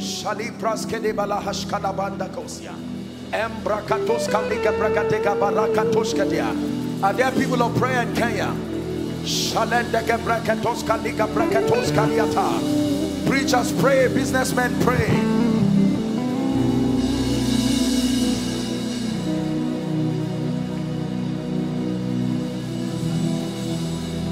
It's time for a mighty move of the Spirit in and across Kenya, in and across East Africa.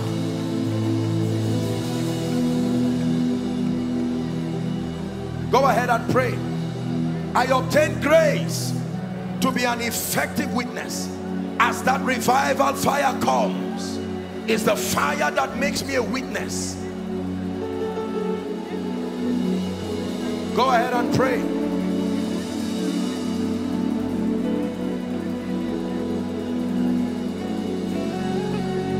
Oh, your rising has come. Oh, your rising has come. Oh,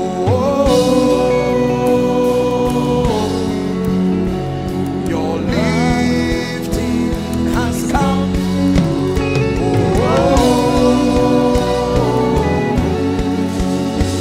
Your lifting has come.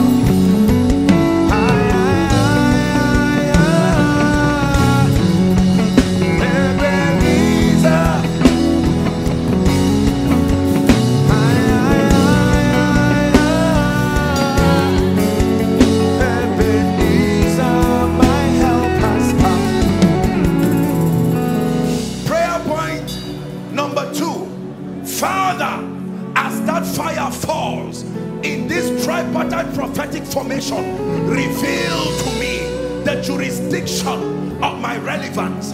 Am I a prophetic intercessor, or one who will be sent into the cosmos, or a kingdom financier, or both of any of the three, or all of them? Go ahead and pray.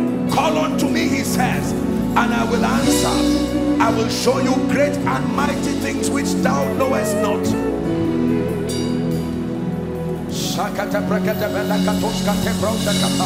Someone is praying.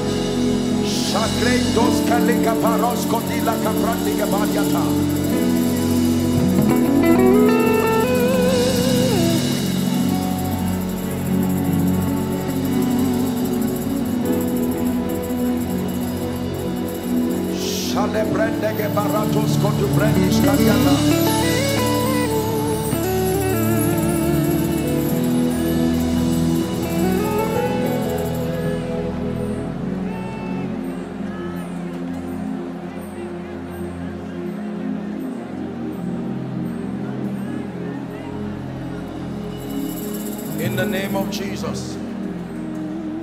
In the name of Jesus. In the name of Jesus. In the name of Jesus.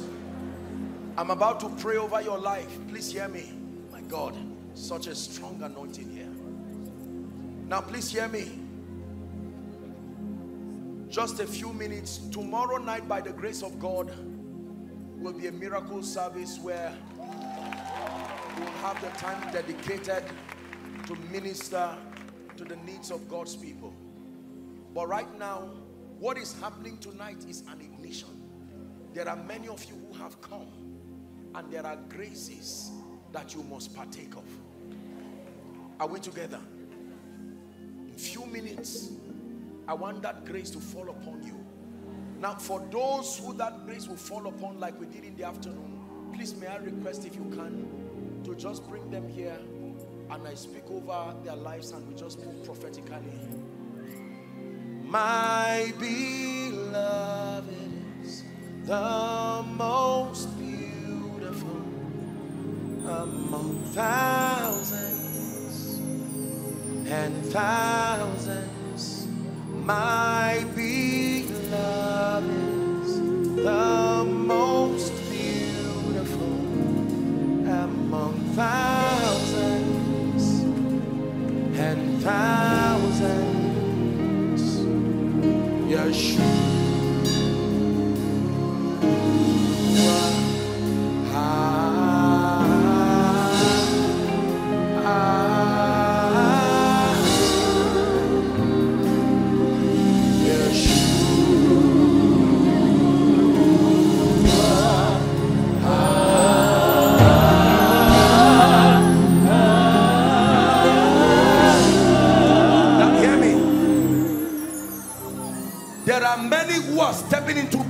prophetic intercession.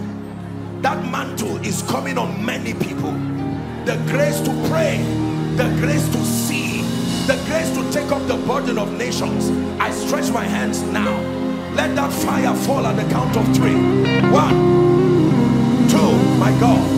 3. Take that grace now. Take that anointing now.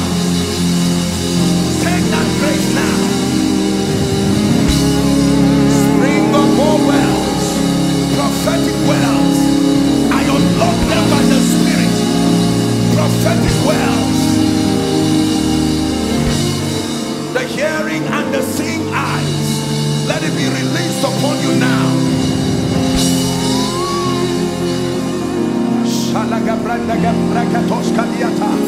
Dimensions of prayer, dimensions of fasting.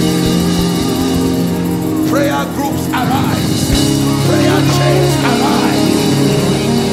The spirit of Elijah that empowers you to pray revival, may that grace come upon you now.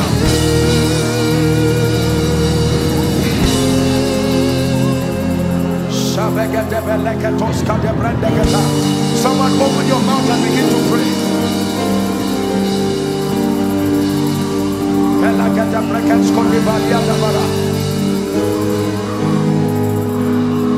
See the rain of your love. We feel the wind of your spirit.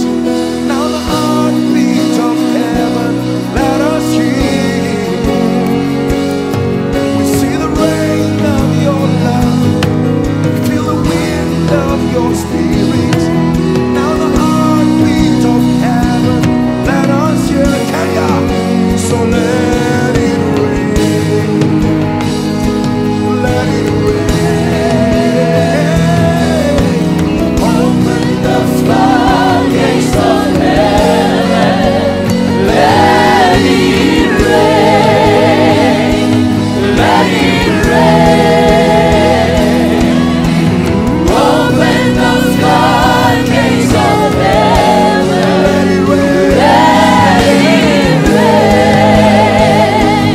Let it rain.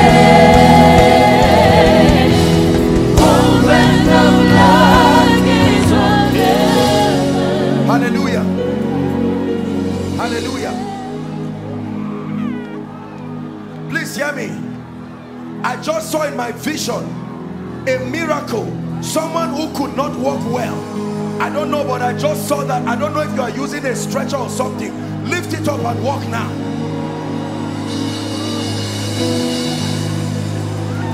Lift it up and walk now. Lift it up and walk now.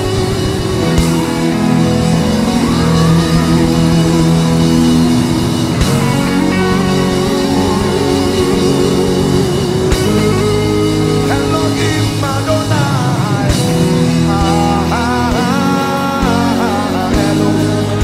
Elohim Adonai. Elohim Adonai.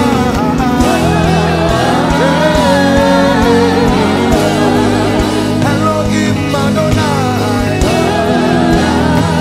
Hallelujah. Hold on. Hold on. Look at this. Look at this. A miracle has happened here. Look at this. Look at this. Elohim. Bring out. Bring out here. Bring the stretcher. Right there. Look at this. She came with it. Lift it up. Look at this. Look at this. Look at this. Go. Go. Go. Look at this. Look at this.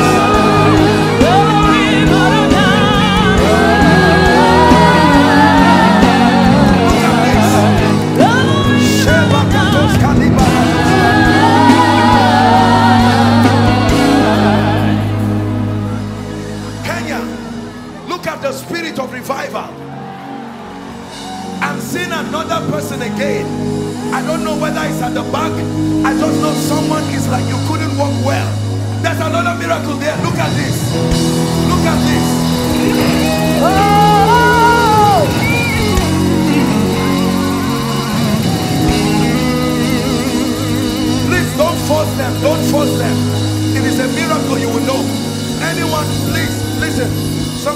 them. Don't put pressure on anyone, please. We are not faking it here. If they are yet to be touched, just be patient with them, please. That's another miracle. Look at this. Look at this. Look at this.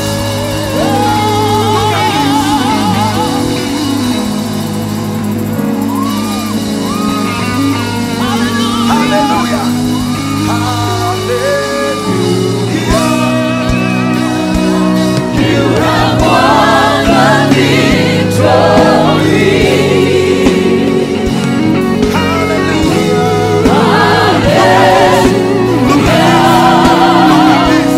You have won it all for me. That cannot hold you down.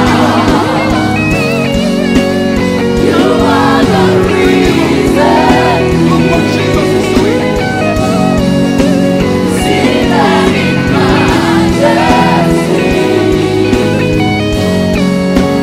You are the reason. Can you lift your hands, lift your voice? Let's honor the move of the Spirit. Hallelujah.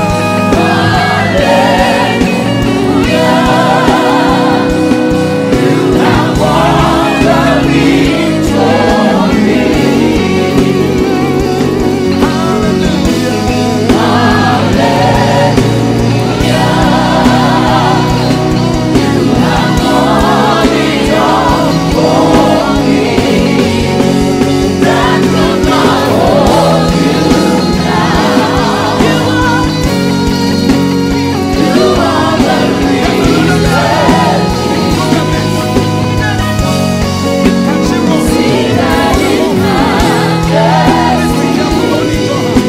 Make sure she can walk.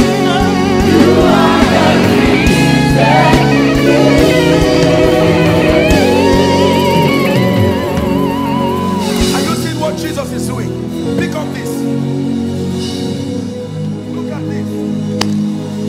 In one night.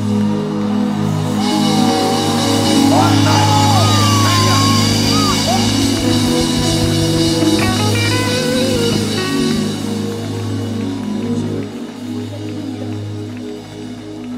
And if our God is for us, then what could ever stop us? And if our God is with us, then what can stand against? And if our God is for us, then who could ever stop us? And if our God is with us, then what can stand against? There's another miracle. Look at this. Look at this.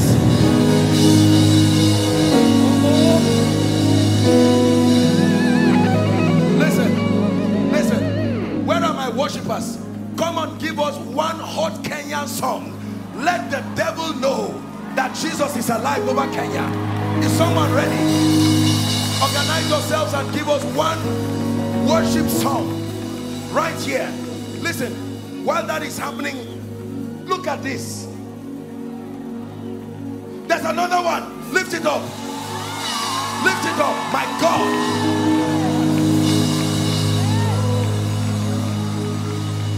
The days of T.L. Osborne are not over.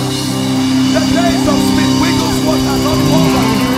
The days of any temple and person are not over. There is a restoration of those days.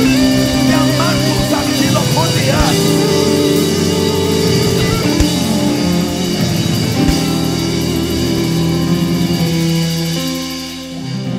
One praise song in Kenya. Come on now.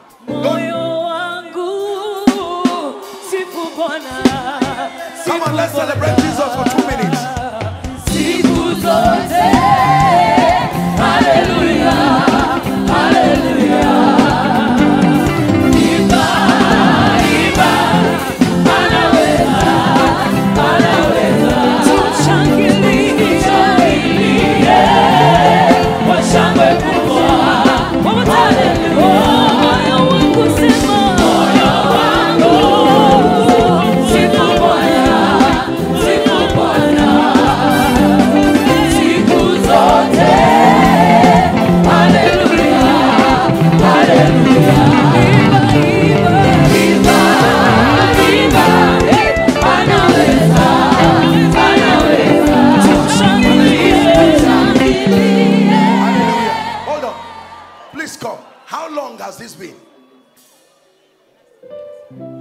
months ago.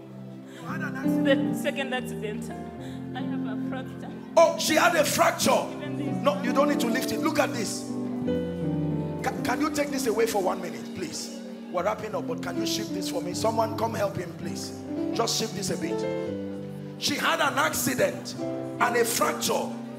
You don't lift everything, madam. Look at this. You look at her legs and you will see a surgery happen. A hip joint. And a hip joint.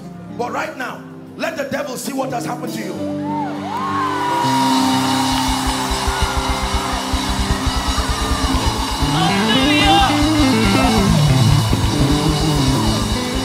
Hallelujah. Come. How long has this been? I had an accident. You had an accident. And my leg got displaced. Every spirit that wants to kill you before your time, in the name of Jesus, the Son of the living God, I command it to give way now. I command it to give way now. Shout a loud amen. Shout a loud amen. Shout a loud amen. Say, I shall not die, but live. Hallelujah. And right now, I had an operation even last month. It's not even up to 1 month. So they had to remove a bone from my hip bone.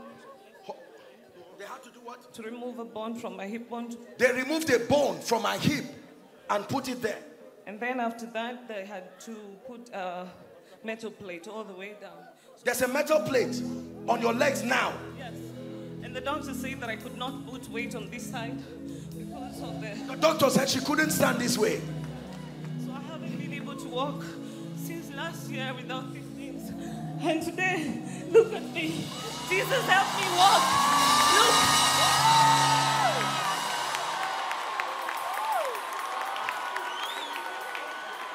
I'm not even limping. Just look. It's as if I was just... Only you can do what no man can do. Only you can change what no man can change. Only you are able, what no man can do. Only you can change what no man can change. Look at this gentleman. How long, sir? 8 months. What happened to you? I ran into a ditch. A police officer. You are a police officer. Yes, sir. And what happened? I ran into a ditch and I fell. My spine got broken. His spine got broken. He's a police officer. They know you here. Where do you live? I live in Embakasi, but Is there a place like that? I come from Oloitoktok. That's where I live. What couldn't you do? I was bedridden for 4 months. You were bedridden for 4 months. Let the devil see you now. Walk.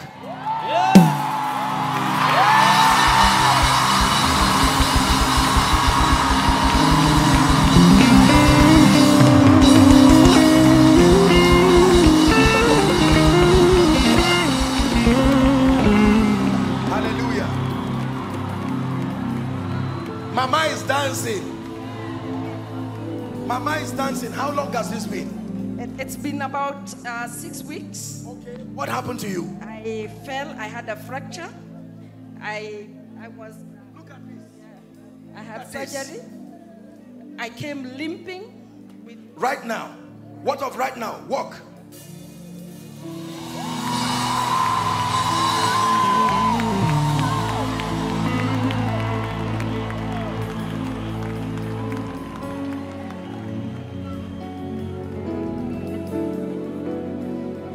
Let me teach you a little song.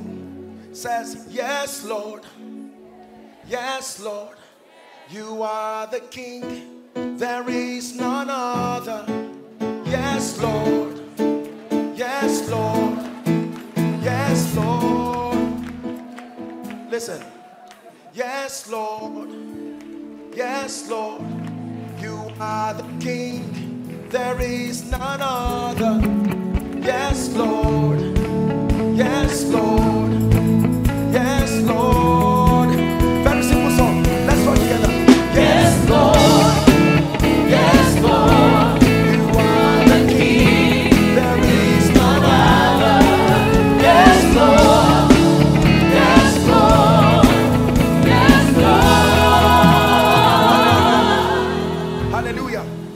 There are 3 people who will start running now under the anointing. Just hold them and bring them so they don't injure themselves. 3 people. Help them, please, so they don't injure themselves. The power of God is coming upon them right now. Listen, I'm going to pray one prayer. I just saw an eagle. The grace for speed. I'm seeing the number 71. That anointing is coming on people, and some of them will start running. Please, whether you are usher or not, hold them so they don't injure themselves. Right now, that grace for speed, take that grace now. Take that grace, oh God. Take that grace now. I release that grace now. Speed. 10 years in 1 year. 1 year in 1 month. Blessed is she that believes. Help them, please, my God. Speed. Speed. I rebuke delay. Every spirit of delay, give way now. Let the King of Glory come through Kenya. Lift up your heads, all ye gates. Be ye lifted up, everlasting doors.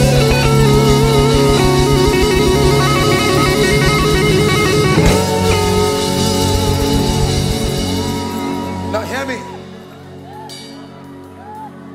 We pray for all these ones. In the name of Jesus, their healings are permanent. Please look at me. I want you to believe miracles are real. Because, you know, unfortunately, people have done all kinds of things in the body of Christ. And so most times people just believe that everything that happens, no, there are people who fear God. If you are a man of God here and you are part of some of this drama and this nonsense that happens around Africa, there's no need faking what can be real. You can be genuinely anointed by the Spirit of God. It says how God anointed Jesus with the Holy Ghost and with power. Please do not miss tomorrow's service. In the name of Jesus Christ. May I request, at the permission of your pastor, that whilst coming tomorrow, I want you to write out everything that must leave your life. Every challenge at all. For your loved ones who cannot make it, I want you to please encourage them. And those who are watching by way of television, here in Kenya, East Africa, across Africa, or the globe, by whatever platform, I want you to know that you can participate. You can send in your prayer request, and I'm going to be agreeing with you here. Hallelujah. Tomorrow, by the grace of God, we are going to do something prophetic here. In the course of the ministration, I'm going to be pleading with the fathers of the land. We are going to stand here as united Kenya, and we are going to swing the 2-leaf gates of Kenya to open hither and thither, to be open for revival, to be open for advancement, and that every spirit that does not name the name of Christ, we are announcing their exodus out of this land in the name of Jesus Christ. We have to wrap up. For those of you who are here, we declare you are blessed. For everyone here, we declare you are blessed. As you return back home, you return in peace and you are led forth in joy.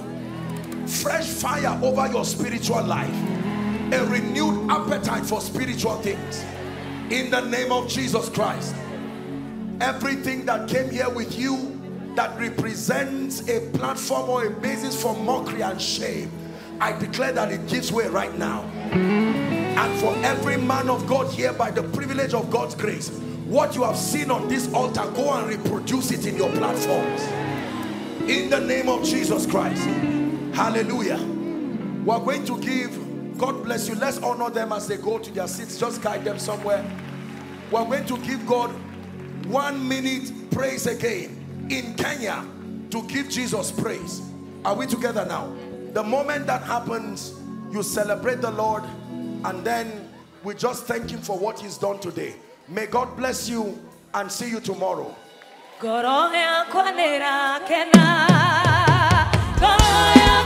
Tuma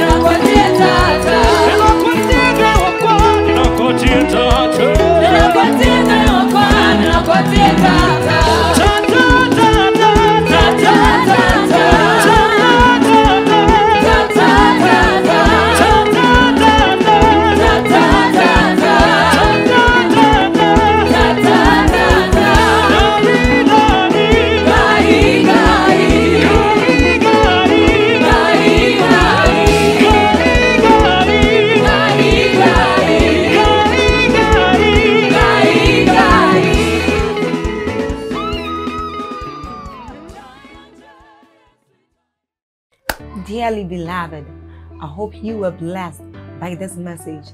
I want you to keep doing something for this man of God, our man of God, Apostle Joshua Selman. And that is, I want you to keep on praying for him, that the cause of the gospel may have free flow in him, that he may be granted boldness to continue with this commission of Jesus Christ, and that all provisions be given unto him as he continues in this journey of Christianity. And then don't forget to like this video. Don't forget to hit the subscribe button if you are new here. Don't also forget to leave a comment in the comment section, and then keep sharing abroad, and let's all keep sharing Jesus. I'll see you again. Bye.